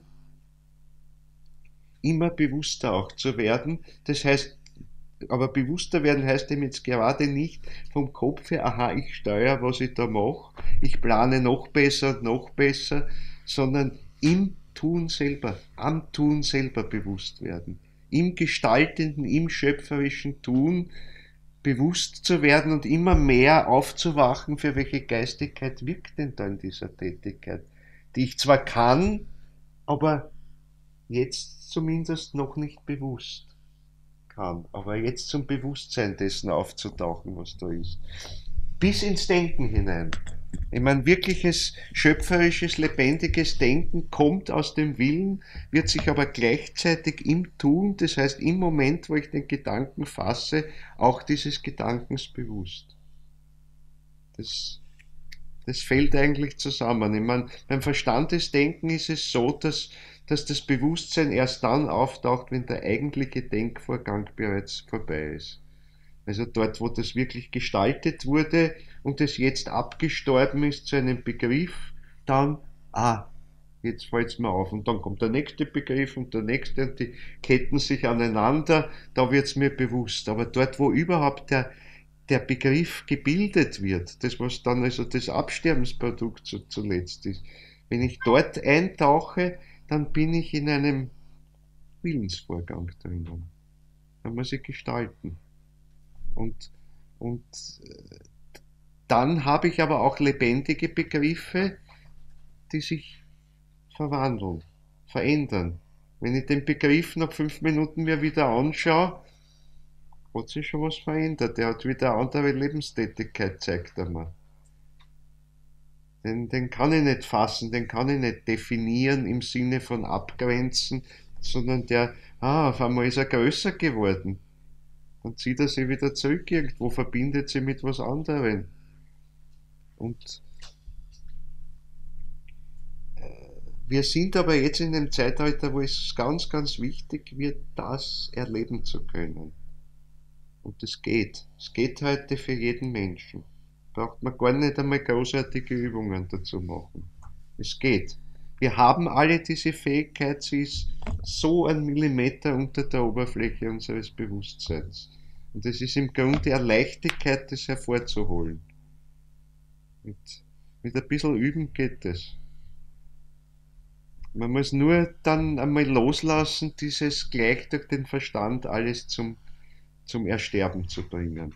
Und dann glauben, mit den Trümmern kann ich was zusammensetzen. Und da muss ich den Mut haben, ich habe keine Ahnung, wie das funktionieren soll, ich weiß es nicht, ich fange einfach einmal an. Und im Tun plötzlich spüre ich, was da los ist. Auf einmal geht's los. Und ich erfasse das, was lebendig dahinter steckt. Begriffe hinter allen festen Begriffen steht eigentlich was ganz Lebendiges, stehen Gedankenwesen, wenn man es so will. Und mit diesen Gedankenwesen, wie soll ich sagen, umgehen lernen, ja, wirklich begegnen ihnen, auf Du und Du mit ihnen gehen. Es ist nichts, was Gott wie Mystisches oder sonst was.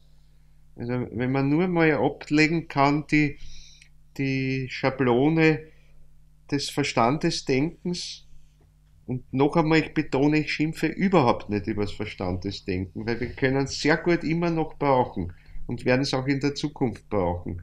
Aber es darf uns nur im entscheidenden Moment nicht im Weg sein. Wir müssen also beides haben. Wir brauchen einerseits dieses ganz nüchterne Verstandesdenken, das ganz tot ist, und es bewährt sich ganz besonders dann, um das, was ich wirklich aus dem lebendigen Schöpfen hervorbringe, das dann ganz klar zu betrachten und zu durchschauen. Und mir ganz dessen bewusst zu werden, was da passiert ist. Dazu kann ich sehr, sehr gut brauchen. Aber dazu muss ich es erst aus dem Lebendigen schaffen. Das ist der Punkt. Und dann spricht sich in dem noch etwas aus, in dem die ganze Weltgesetzmäßigkeit auch noch drinnen liegt. Weil schöpferisch bin ich dort tätig, wo ich ja auch die geistige Welt noch durch einen neuen Impuls bereichere. Etwas, was so noch nicht da war, dazu bringe, was aber im vollen Einklang ist mit dem, was bereits da lebt in dieser geistigen Welt. Aber ich vermehre es. Ich gestalte weiter. Ja, dasselbe, was wir im Leben zwischen Tod und neuer Geburt oder zumindest einen gewissen Zeitraum während dieser Zeit machen, wenn wir als schöpferischer Impuls in die Natur, der Natur zufallen und damit den Evolutionsprozess auf der Erde weitertreiben. Und seht ihr, das ist das Wichtige für die Zukunft, dass dieses, was wir der Natur zufallen lassen und sie dadurch weiterentwickeln und das eben, wie gesagt, noch weit über die Zeit hinaus, wo wir körperlich auf der Erde wandeln werden, in körperlichen Inkarnationen, die Erde hat noch durchaus eine Zukunft vor sich. So bald stirbt sie noch nicht. Da wird sie noch einiges tun oder soll sich noch einiges tun, auch wenn wir nicht mehr so körperlich herumspazieren darf. Und wir müssen eben nur aufpassen, dass die Zerstörungsprozesse, die mit unserem Betreten der Erde verbunden waren und noch sind und immer stärker sind, dass die nicht die Überhand gewinnen. Denn wir sind wirklich jetzt in den letzten Jahrtausenden der Menschheitsentwicklung, muss man sich wirklich einmal vor Augen halten im Großen und Ganzen, nämlich im Sinne der äußeren physischen Entwicklung der Menschheit. Wir sind also wirklich in den letzten Zügen, könnte man sagen, fast erdhistorisch gesehen, aber unsere geistige Aufgabe für die Erde geht weiter. Und die ganze Erde soll noch etwas ganz anderes werden. Das ist, ich meine, wenn man heute vieles liest, es vielen Menschen fällt ja auf, heute Forschern und so, dieses große Artensterben, das da ist, das im Grunde durch die Menschheitsgeschichte schon durchgeht, dass wir das getan haben, aber jetzt halt in immer größerem Maße und wo dann viele sagen, ja eigentlich die Erde wäre viel besser dann, wenn es den Menschen nicht gäbe, der ruiniert eigentlich alles. Und diese Feststellung ist richtig einerseits.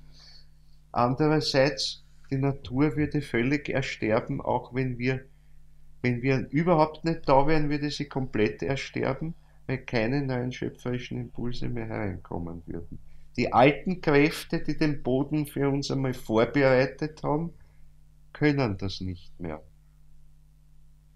Sondern die Zukunft der Erde, über die Zeit der Inkarnationen des Menschen, also der physischen Inkarnationen hinaus, die Zukunft der Erde hängt von uns ab.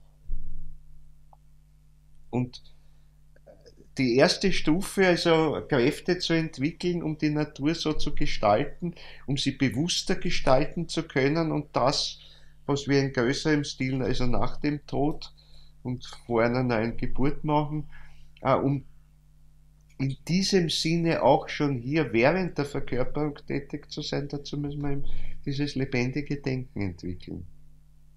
Dieses wirklich ganz lebendige Denken, das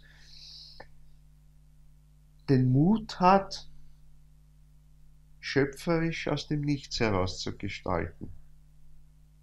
Individuell, ganz individuell.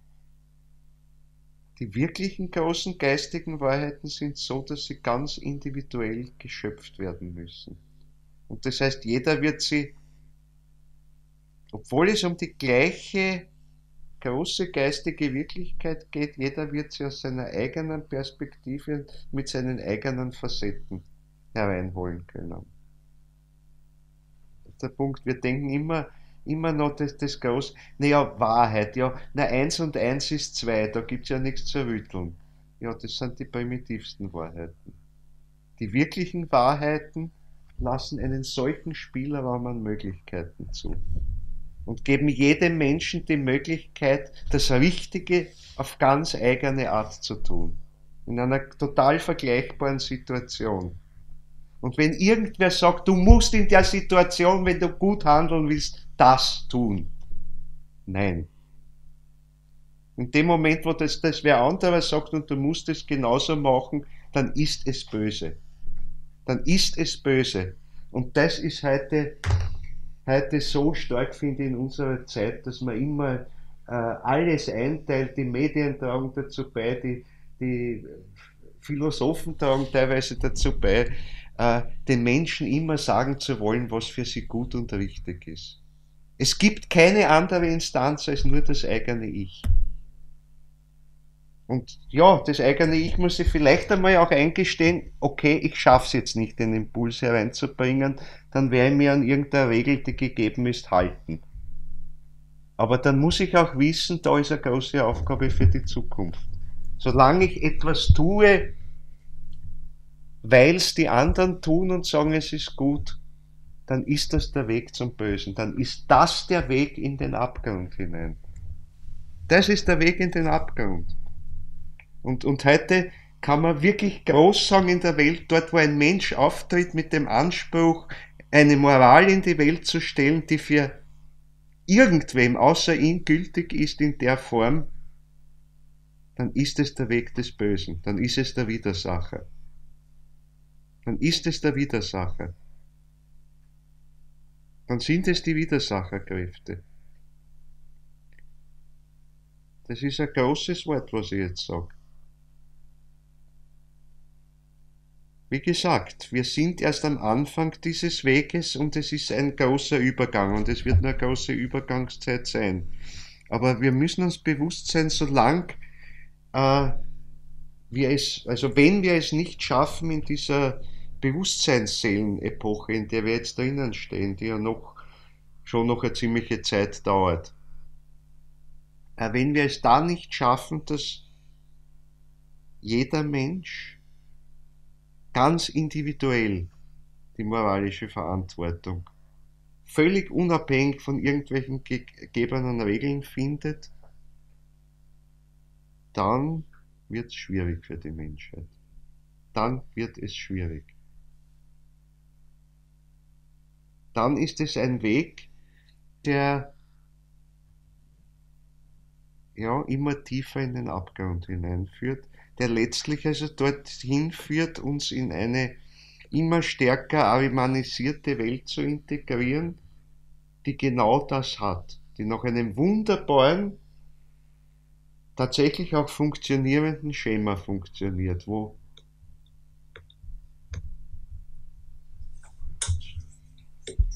nach einem, ja, jetzt ist meine Katze hinten vorbeimarschiert, mein Kater. Also wundert euch nicht. Es ist nicht das Tier aus dem Abgrund, ihr braucht euch nicht fürchten. Es hat auch nicht so viel Hörndeln. Es hat nur 2 spitze Ohren. Gut gedacht. Genau. Ja, also das ist das, was wir lernen müssen. Und daher der Turmbau zu Babel, der Aufstand, ja, im Grunde ist es auch der Aufstand gegen die Götter. Ich meine, der Mensch heißt der Anthropos. Der Anthropos, darum sagen wir auch Anthroposophie, im Griechischen der Mensch, der Anthropos, das heißt eigentlich der Entgegengewendete, der Aufständige könnte man auch sagen. Und zwar ganz bewusst der Aufständige gegen die Götter. Gegen die alten Götter auf jeden Fall. Weil das neue Göttliche, das was in die Zukunft führt, das Christliche, der Christus, die Christuskraft wirkt im Ich. Individuell im Ich des Menschen. Und nirgendwo anders ist es zu finden. Und solange ich nicht einen Funken davon finde bei mir, habe ich noch nicht verstanden, was wirklich Christentum ist. Und daher sagt Rudolf Steiner ganz mit Recht, wir stehen erst am allerersten Anfang des Christentums, des wirklichen Christentums. Das Ich, ein kleiner Funke.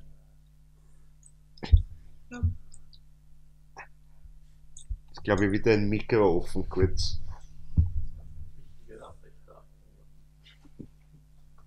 Ja, also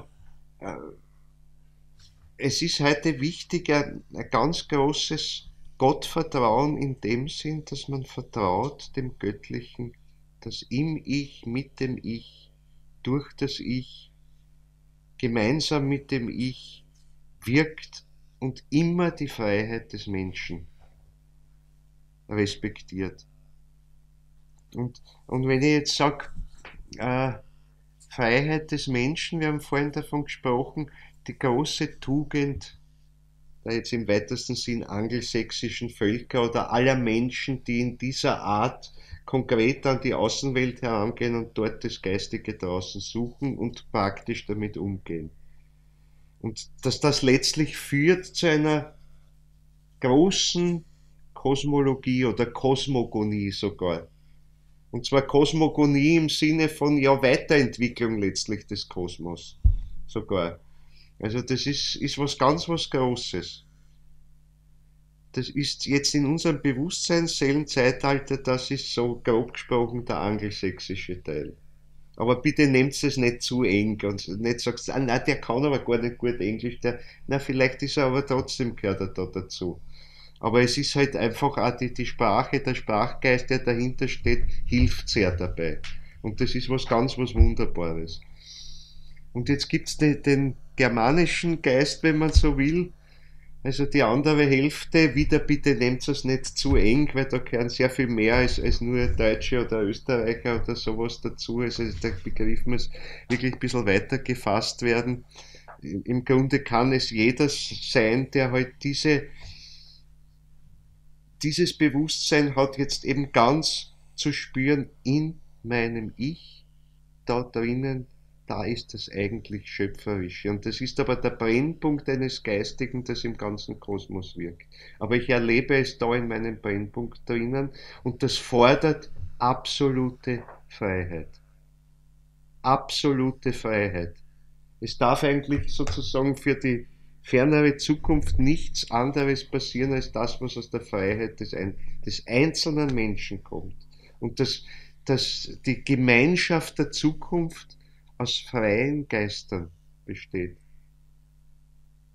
Und das Interessante ist ja, weil es wirklich aus dem Geistigen kommt. Ich meine, wenn es aus dem Ego kommt, dann hauen wir uns die Schädel ein. Und das liegt halt ganz knapp dabei. Weil das Ego-Prinzip, das uns einmal geholfen hat, uns zu unterscheiden von den anderen, eben das Eigenlicht zu entwickeln. Wenn wir aber bei der Abschließung stehen bleiben und sagen wollen, alles für mich, ja, interessiert's mich nicht, dann geht's schief. Dann ist es der Luzifer, der alles zerreißt dabei. Aber Freiheit heißt ja, ich schöpfe das, was ich will, aus dem Verständnis letztlich der ganzen Welt, weil dort ist mein Ich. Aber da drinnen bringe ich es mir zu Bewusstsein und da erkenne ich als Freiheit das, was ich tun will, was ich beitragen kann, was ich beitragen will, weil es aus der Freiheit, aus dem freien Willen heraus passiert. Auf ganz individuelle Weise.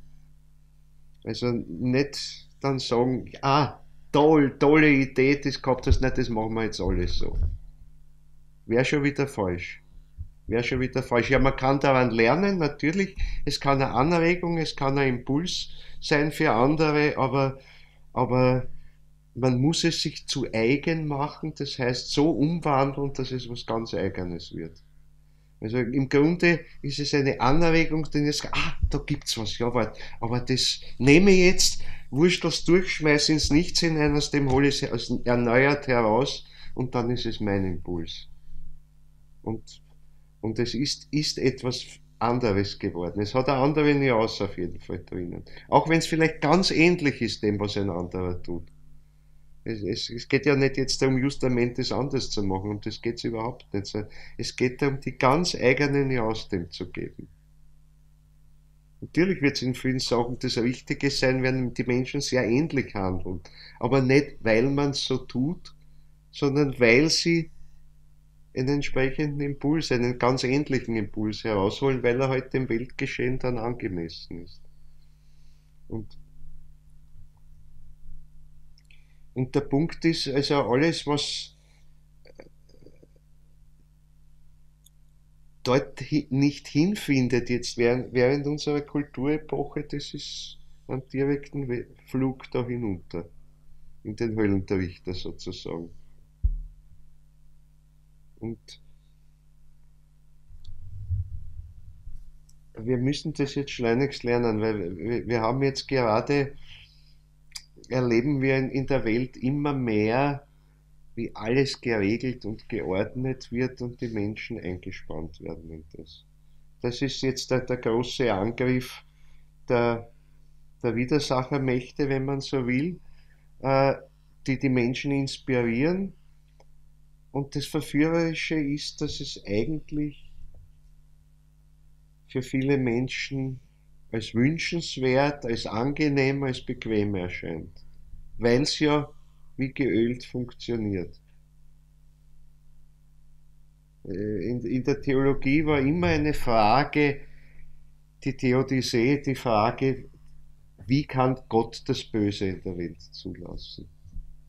Wie ist es vereinbar mit der Allgüte Gottes und so weiter? Und die arimanischen Kräfte und dahinter besonders halt dann die Wesenheiten, die mit dem Sorvat-Prinzip zu tun haben, die hätten schon Antwort darauf. Ja, es ist der falsche Gott. Wir können dir das schon bieten. Wir können dir die Welt ohne das Böse bieten. Ohne das, wo immer wieder was passiert, wo immer wieder was schief geht. Wir bieten dir die perfekte Welt. Das ist die Welt der Widersacher. Das ist eine Welt ohne Freiheit, und damit würde die Menschheit verschenken, vergeben, das, was ihr angeboten wird, eben wirklich ein freies, schöpferisches Wesen zu werden und im Grunde jetzt nach der Gottheit selbst das erste schöpferische Wesen zu werden, das das kann. Und dass die große Aufgabe hätte, aus dem heraus nicht nur schließlich einmal weltschöpferisch zu werden, sondern zugleich auch dieses Freiheitsprinzip nach und nach an andere geistige Wesenheiten weiterzugeben. Das heißt, wie soll ich sagen, andere geistige Wesenheiten das zu lehren. Und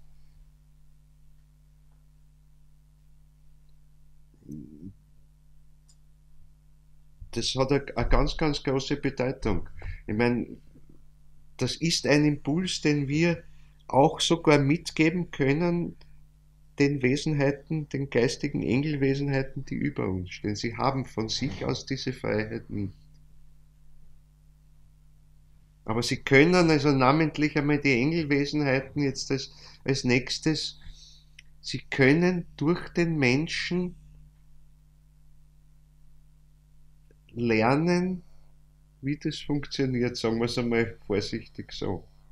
Wir können etwas von diesem Prinzip übergeben. Das ist jetzt immer noch Zukunftsprojekt, aber es passiert in dem Maße sowieso indem wir uns die echte Freiheit erwerben und erkennen lernen aber auch den Unterschied zwischen wirklicher Freiheit und ich will, ich möchte.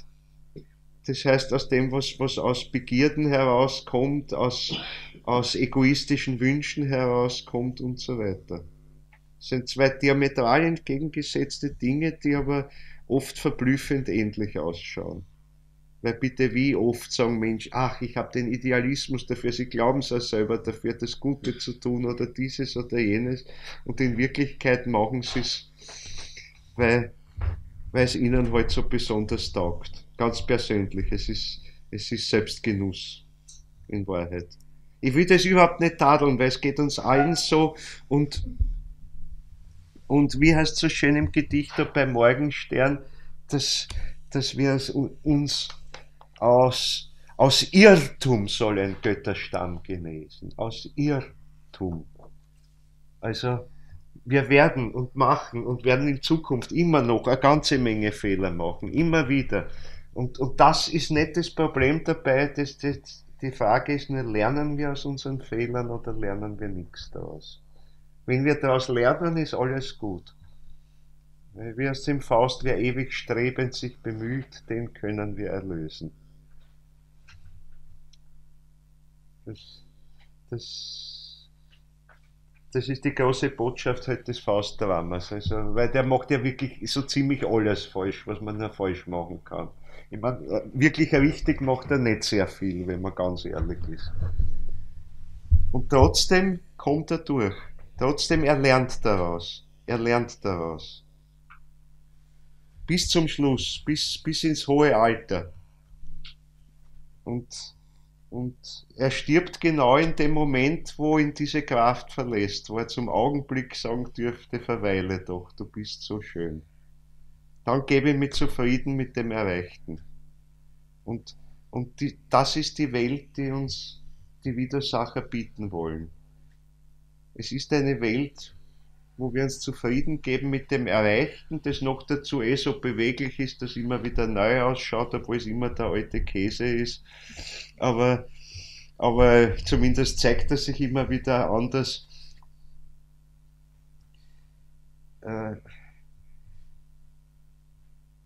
Also da müssen wir halt verdammt aufpassen. Und wir müssen halt lernen, das, was in das Bild des Turmbaus von Babel gekleidet wird.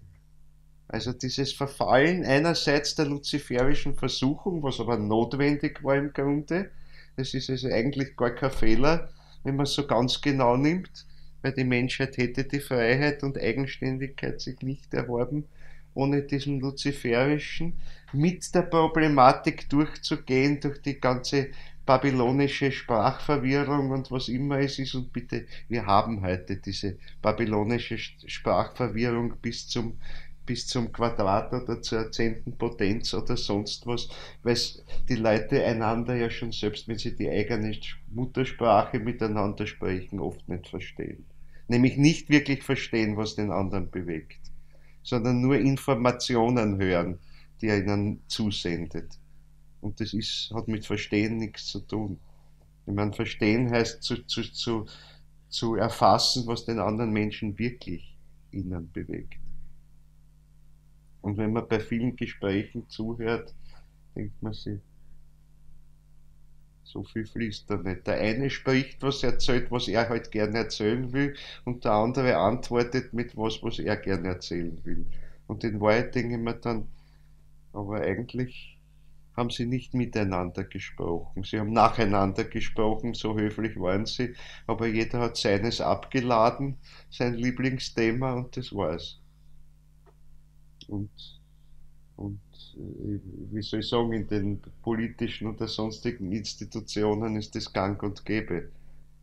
Da ist überhaupt nicht der Wille da, miteinander zu sprechen, sondern seinen Standpunkt halt auszuspucken und hinzustellen und dem möglichst viel Gewicht zu geben. Der Verstand hilft uns dabei, und wer den besseren Verstand hat, wird halt vielleicht der Sieger im Rededuell sein. Aber es ist nicht der Wille da, dem anderen zuzuhören und das wirklich auch nur in Erwägung zu ziehen. Weil um das geht's gar nicht. Es geht nur darum, das eigene zu behaupten. Und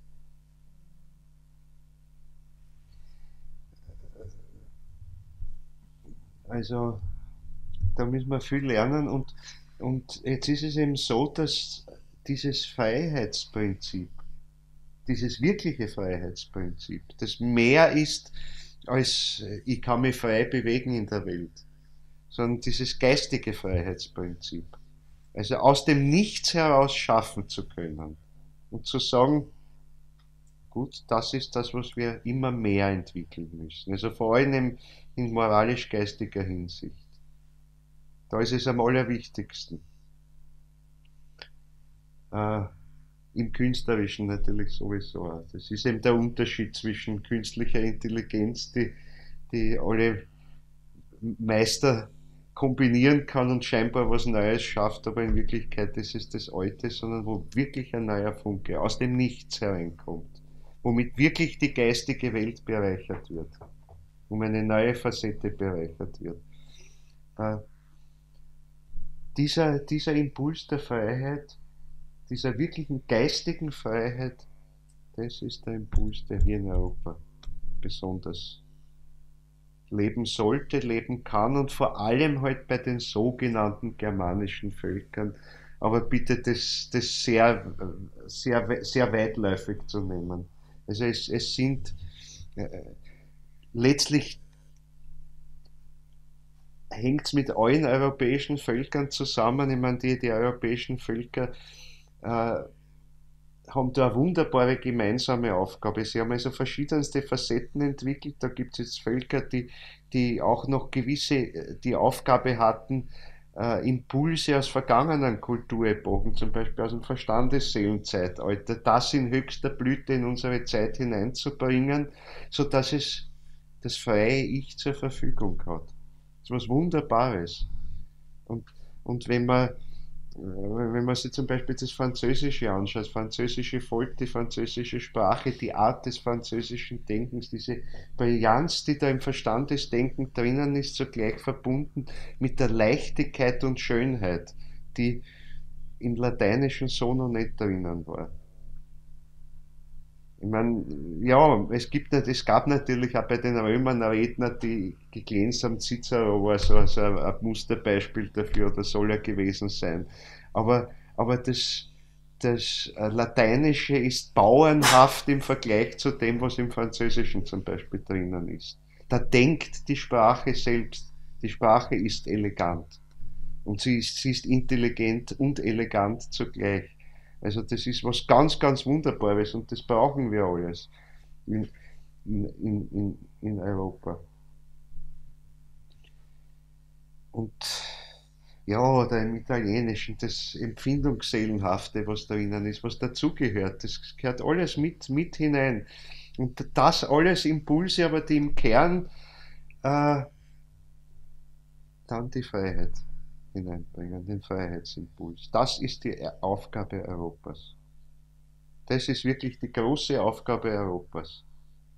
Und was im Osten drüben ist, ist dann wirklich eben für die nächste Kulturepoche der im weitesten Sinn, was Rudolf Steiner halt die Brüderlichkeit nennt, die Solidarität, sage ich jetzt nicht, weil das ist halt wieder so ein schwieriges Wort ihr wisst, dass das in der Corona-Zeit also sehr missbraucht worden ist. Genau im falschen Sinne. Weil wirkliche Brüderlichkeit im Sinne, wie es Rudolf Steiner meint und wie es eben in den slawischen Völkern namentlich vorbereitet und verankert ist irgendwo drinnen, aber halt noch nicht ganz erwacht ist, es ist klar, weil die Zeit noch nicht reif dazu ist. Aber wo ein ganz wichtiger Impuls ist und wo Europa die große Aufgabe hat, halt, dass da gemeinsam mit den Völkern, wo der Keim herauskommt für die nächste Kulturepoche schon, dass wir gemeinsam diese Zukunft vorbereiten.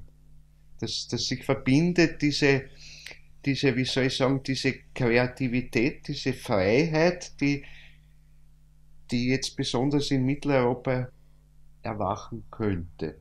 Ich meine, ich weiß nicht, ob ich das schon so viel sehe, aber sie könnte erwachen hier. Es wird im Moment alles dazu getan, um den Deckel drauf zu halten. Gar nicht bewusst, ich will gar nicht sagen, dass da jetzt wer ist, der sagt, hey, die Freiheit treibe ich ihnen schon aus. Aber sie sind halt offen für die Einflüsterungen der Widersacher, die ihnen sagen, das ist das Beste. Anders geht's nicht. Und den Verstand missbrauchen halt dazu, dass der dann sagt, ja, ja, logischerweise, klar muss man, geht nicht anders. Es sind gewisse Sachzwänge da und dann, die muss man respektieren und geht halt nicht. Und damit wird in Wahrheit systematisch bis in den Kindergarten hinein der Freiheitsimpuls heute möglichst unterdrückt. Also durch praktisch alle Institutionen, die es gibt. Alle. Quer durch. Und wir müssten halt diese Freiheit erstens wirklich ergreifen lernen, das heißt aber Verantwortung übernehmen. Weil wir werden Irrtümer begehen und Verantwortung übernehmen heißt halt, dass wir weiterarbeiten und schauen, dass wir lernen zumindest daraus, aus den Irrtümern, die wir begehen. Also es wird nicht so funktionieren, dass alles wunderbar mit einem Schnipp da ist, dass der große Messias kommt, der alles regelt und es wird alles funktionieren. Es wird schwieriger werden in der Zukunft. Es wird schwieriger werden. Je mehr das Prinzip kommt, auf dem Weg zur Freiheit wird es Phasen geben, die sehr schwierig sind. Weil natürlich, wenn es alles funktioniert und die Freiheit wirklich ausgereift ist, dann verbinden sich wunderbar die Impulse aller Menschen miteinander und sie treffen sich ja letztlich in voller Brüderlichkeit. Aber das wird nicht gleich da sein, es wird holpern. Es wird holpern und es wird viel Toleranz dazu gehören, den Menschen auch halt diese Irrtümer zuzugestehen und sagen, ja, mir geht's auch nicht anders. Ich habe Verständnis dafür, dass Scheitern drinnen ist, aber wenn wir gemeinsam versuchen, das nächste Mal wird's besser gehen.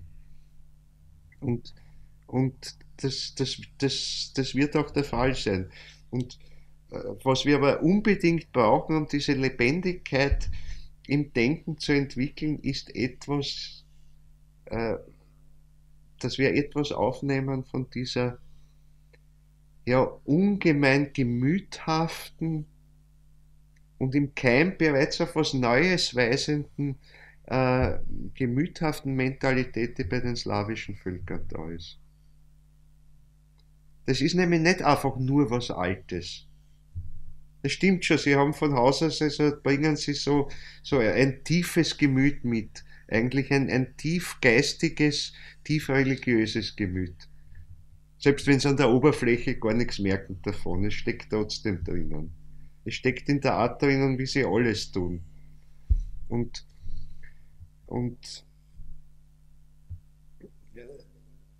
da muss eine Verbindung zustande kommen. Also es ist viel mehr für die Zukunft so jetzt, dass wir gerade ab unserem Bewusstseinsseelenzeitalter halt wirklich, nämlich mehrheitlich als Menschen, bewusst schon diese weite Perspektive auf die nächste Kulturepoche errichten, so wie es auf alte Art die Pharaonen oder die Herrscher in der ägyptisch-chaldäischen Zeit tatsächlich gemacht haben. Die haben nämlich auch die Perspektive gehabt, schon zumindest auf die nächste Kulturepoche hin. Und ihre Einweihung ins Denken war eine Einweihung auf das, was dann wirklich in der griechisch-lateinischen Zeit herausgekommen ist. Das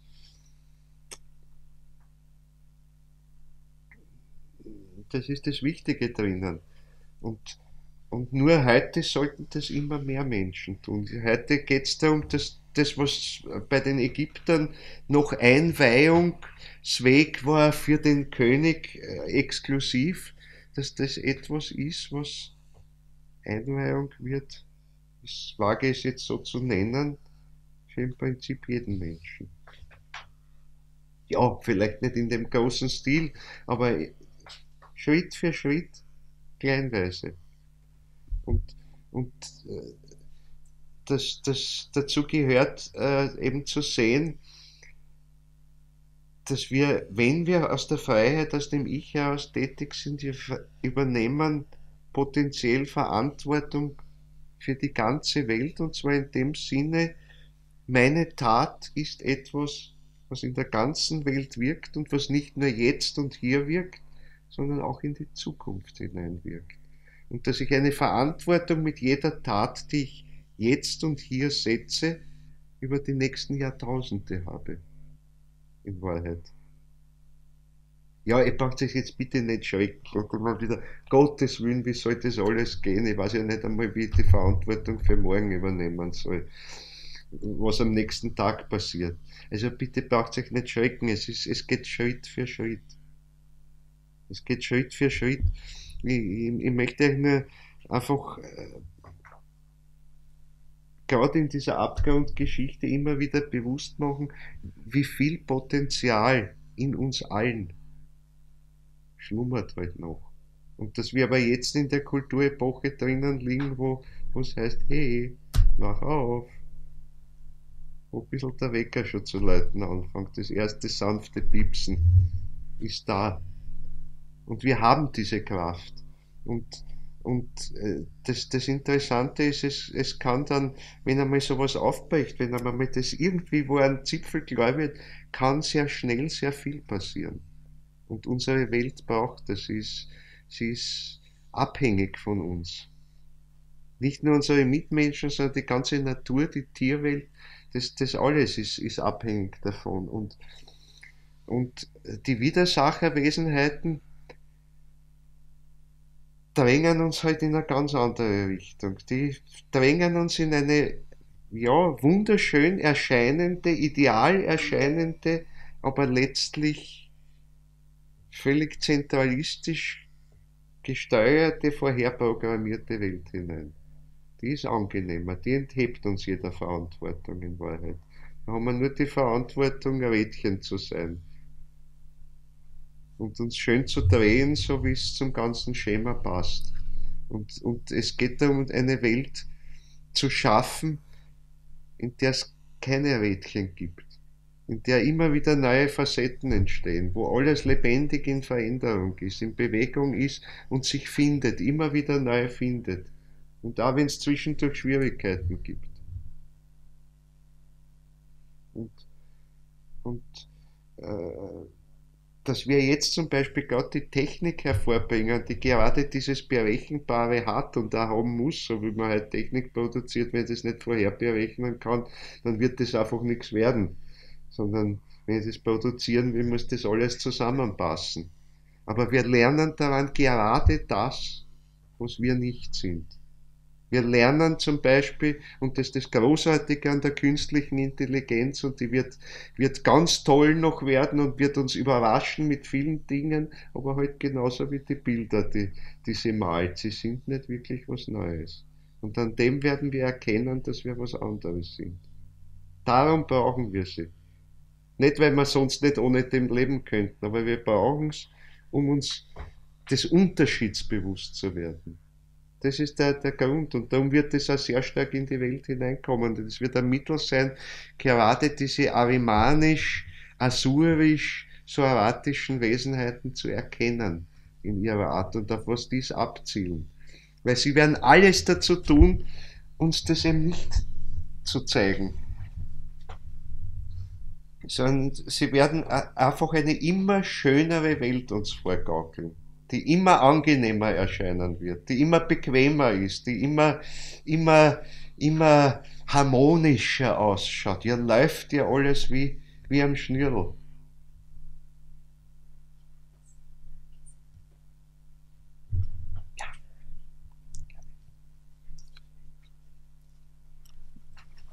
Gut. Ja, 9 Uhr haben wir. Soll ich euch noch was vorlesen zum Abschluss? Ich lese euch jetzt noch den Turm zu Babel vor, zum Abschluss. Und wir werden das dann aufgreifen das nächste Mal eben weil nicht zufällig ja eben von der Hure Babylon die Rede ist. Und Babel, damit ist Babylon gemeint, also Babel ist der hebräische Ausdruck dafür. Und ist auch im Hebräischen im Übrigen Teil eines Sprachspiels irgendwo, weil derselbe Wortstamm, zumindest in der Volksetymologie, verwirren heißt. Verwirrung. Also die Sprachverwirrung. Also Babylon heißt auch sowas wie, oder Babel heißt sowas wie Verwirrung auch. Drückt sich drinnen aus. Und wir werden dann nämlich sehen, dass unsere Aufgabe, wenn wir den Weg zur Freiheit gehen, darin besteht, genau diesen Prozess umzudrehen. Jeder Mensch wird eine Individualsprache entwickeln. Das heißt, die Zersplitterung wird so weit gehen, dass wirklich jeder Mensch seine eigene Sprache spricht. Die Sprache ist heute noch nicht völlig individualisiert. Wir haben noch Volkssprachen. Aber es wird jeder Mensch seine eigene, ganz individuelle Sprache haben. Aber zugleich die Fähigkeit, den anderen zu verstehen. Und es wird dann überhaupt keine Wörterbücher, abgesehen davon, dass Bücher dann in der Form nicht mehr geben wird. Aber es wird keine feststehenden Worte geben, mit denen man die Dinge bezeichnet, sondern man wird den Namen erschaffen, unmittelbar indem man ihn ausspricht. Und wenn man das nächste Mal auf die Sache zukommt, hat es vielleicht schon wieder einen anderen Namen, weil sich die Sache selber verändert hat. Und der andere wird es verstehen, weil er mitschöpferisch das erleben kann, weil er so sich verbinden kann mit dem anderen Menschen, dass er sozusagen den geistigen Impuls versteht, der hinter seiner Sprache steckt. Haben wir noch Zeit. Aber ist eine Zukunftsperspektive. Müsst ihr es alles nicht glauben, wir werden es ja erleben, ob es irgendwann so ist oder nicht. Aber es ist vielleicht interessant, einmal einen Impuls in die Richtung zu sehen. Aber gut, also wie war das jetzt damals? Ich muss mich wieder ein bisschen mehr zum Licht drehen, sonst kann ich es nicht lesen. Es ist also im ersten Buch Moses, also in der Genesis, noch das 11. Kapitel. Dort ist vom Turmbau zu Babel die Rede. Also wir stehen am Übergang von der urpersischen Zeit in Wahrheit in die ägyptisch-chaldäische Zeit. Da spielt sich das ab. Es hatte aber alle Welt einerlei Zunge und Sprache. Sieh da, in der Vergangenheit hat das schon funktioniert. Tatsächlich, die Menschen konnten einander verstehen, ohne dass es Volkssprachen gab oder ohne dass es eine Einheitssprache gab. Sondern sie haben einfach das verstanden und in Wahrheit selbst heute, wenn man mit einem Ausländer spricht, man kennt seine Sprache nicht und er deine nicht, man braucht halt Hand und Fuß dazu, okay, aber man versteht sie. Ich habe das selber erlebt, Maturaweise mit meinem Schulfreund. Wir waren eine sonderbare Klasse, sehr zersplittert in Individuen im Grunde und es sind zu zweit oder zu dritt sind die Leute auf Matura-Reise gefahren, nicht gemeinsam. Also waren wir gemeinsam und haben beschlossen, wir wollen den Sonnenaufgang auf der Akropolis erleben. Naja, natürlich kommst du in der Nacht nicht rauf auf die Akropolis, ist ja zugesperrt, gibt's halt die Wächter dort, die auch nicht reinlassen. Na, dann sind wir halt die ganze Nacht bis in der Früh, bis halt aufgesperrt haben, sind wir bei den Wächtern dort gesessen und haben uns mit denen über Gott und die Welt unterhalten. Die kein Wort Deutsch oder auch kein Wort Englisch, wir kein Wort Griechisch, aber wir haben uns bestens verstanden und wir haben gewusst, um was es geht. Die haben uns erzählt noch von Kriegsgeschichten und sonstigen Sachen und Kämpfen und da was dabei waren, alles Mögliche. Irgendwie hat man das mitgekriegt, das geht. Wenn man will, geht es. Und das war einmal noch viel stärker und es wird in anderer Form wieder werden. Also, es hatte aber alle Welt einerlei Zunge und Sprache. Als sie nun nach Osten zogen, fanden sie eine Ebene im Land Sinear und wohnten da selbst. Also das muss dort irgendwo Babylonien sein, also was man heute so nennt. Und sie sprachen untereinander: Wohlauf, lasst uns Ziegel streichen und brennen. und nahmen Ziegel als Stein und Erdharz als Mörtel und sprachen, wohlauf, lasst uns eine Stadt und einen Turm bauen, dessen Spitze bis an den Himmel reiche, damit wir uns einen Namen machen. Denn wir werden sonst zerstreut in alle Länder, dass wir uns einen Namen machen.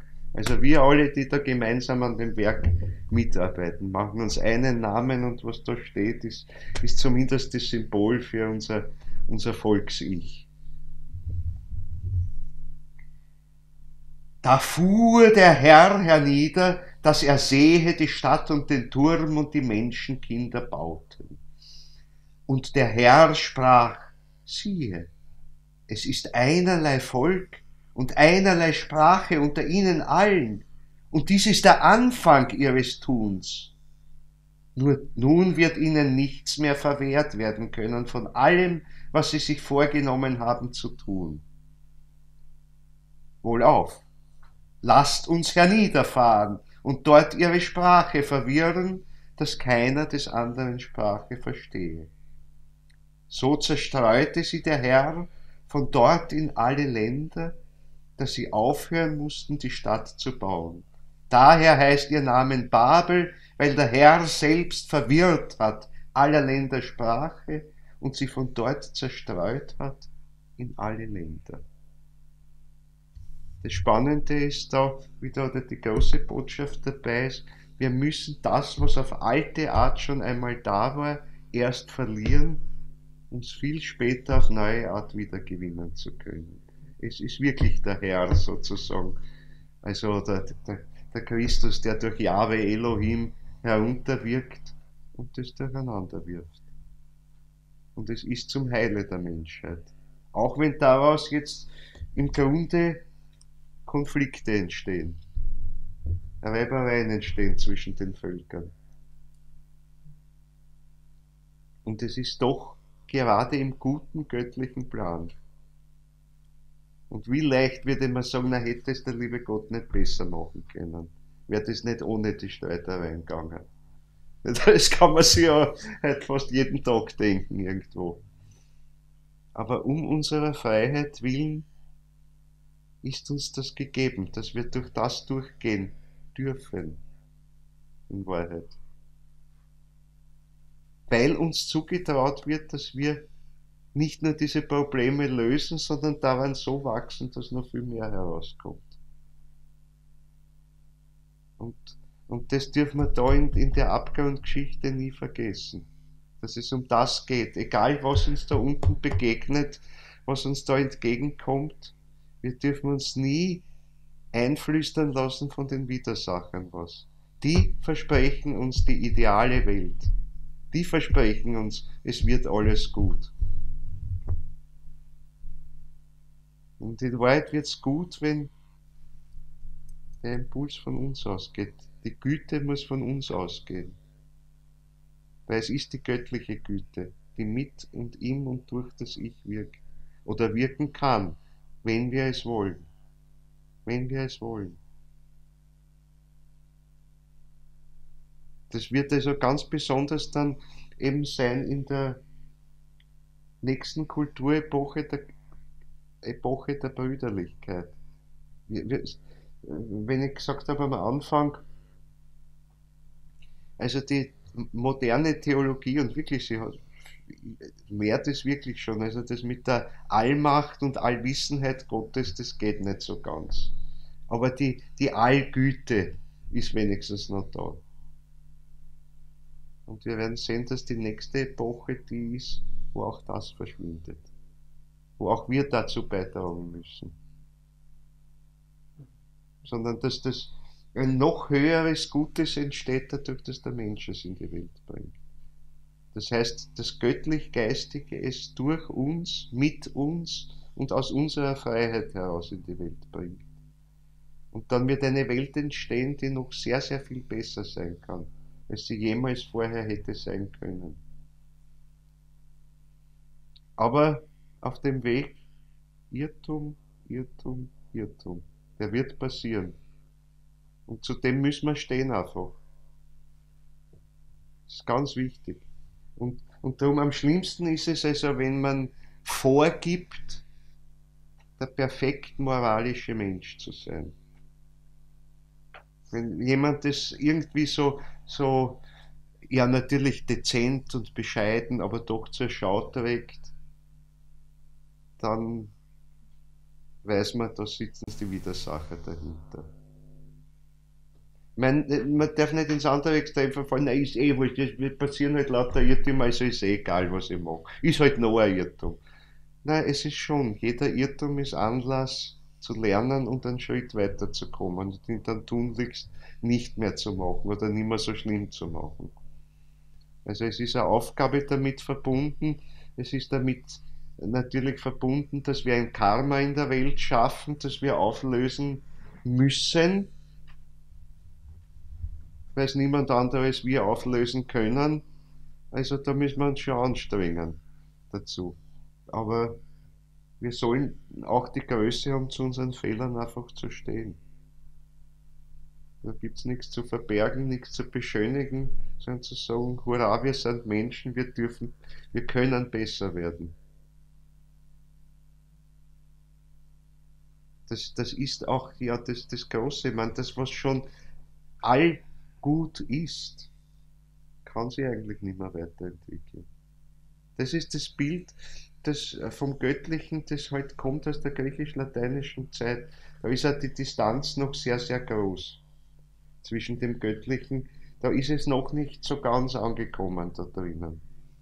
Ja, mit der Zeitenwende kommt es an, halt dann langsam und eben mit dem Mysterium von Golgatha dann insbesondere. Dann ist es bei uns angelangt und in der nächsten Woche, was heißt in dieser Woche gehen wir ja auf Ostern zu jetzt. Also wir gehen durch das Mysterium von Golgatha wieder durch im Kleinen am Karfreitag und durch die Auferstehung. Aber dazwischen eben, also Auferstehung am Morgen des Ostersonntag und dazwischen aber die Höllenfahrt. Abgestiegen zur Hölle am Kar-Samstag. Also vom Karfreitag beginnend hinunter. Und das ist der Weg, den wir nachgehen. Und darum steht es da in der Apokalypse jetzt drinnen, bevor wir den großen Aufstieg machen zum neuen Jerusalem, geht's ganz hinunter. Geht's ganz hinunter. Mit Notwendigkeit. Aber jetzt möchte ich es paradox sagen, mit freier Notwendigkeit. Wir können jederzeit sagen Nein. Aber dann werden wir unserem Ich nicht gerecht. Dann schöpfen wir das nicht aus, was uns ermöglicht wurde. Dann ergreifen wir es nicht. Also es ist der Weg, durchzugehen durch den Karfreitag hinunter in die Hölle sozusagen am Kar-Samstag, wirklich bis zum untersten Punkt, das heißt bis zu der Auseinandersetzung mit den Wesenheiten, die hinter dem Soratischen stehen, die wir in dem Sinn nicht besiegen können, aber wo wir es doch schaffen können, ihnen nicht zu verfallen. Hoffentlich. Aber das liegt an uns. Jeder Mensch hat die Fähigkeit im Prinzip und wir können einander unterstützen dabei. Das wird dann die große Aufgabe in der 6. Kulturepoche sein, in der nächsten. Da ist immer eine große Entscheidung und da werden viele sich zum Positiven entscheiden können, die jetzt noch da unten hängen bleiben. Also viele bleiben ja heute noch ziemlich am Kar-Samstag hängen irgendwo und schaffen noch nicht den Weg hinauf ganz zum Ostersonntag. Aber der Weg geht dorthin, dass das immer mehr schaffen können. Und das ist so eine wichtige Botschaft, auch gerade dieser Höllenszene, wenn man so will, da in der Apokalypse drinnen. Und ja, in diesem Sinne, das nächste Mal weiter. Jetzt habe ich es doch schon wieder geschafft, eine Viertelstunde darüber zu sein. Ich sage nichts mehr dazu. Ich danke euch fürs Dabeisein und freue mich aufs nächste Mal. Und das nächste Mal werdet ihr begrüßt schon mit dem Osterspruch, mit dem ersten Spruch des Wochenkalenders.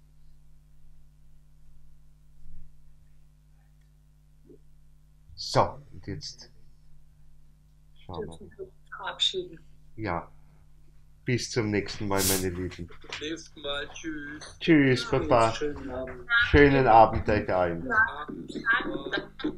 Papa, Papa Margarita. Hi Sarah, Papa. Ciao. Thank you so much. Welcome. Freitag 18 Uhr, ja?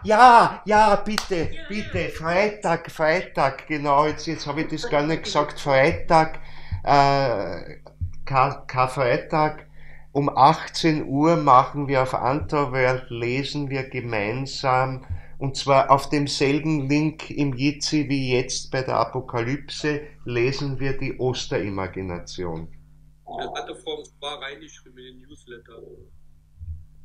Ja. Genau. Da sind wir dabei. Fan. Freue mich schon sehr drauf.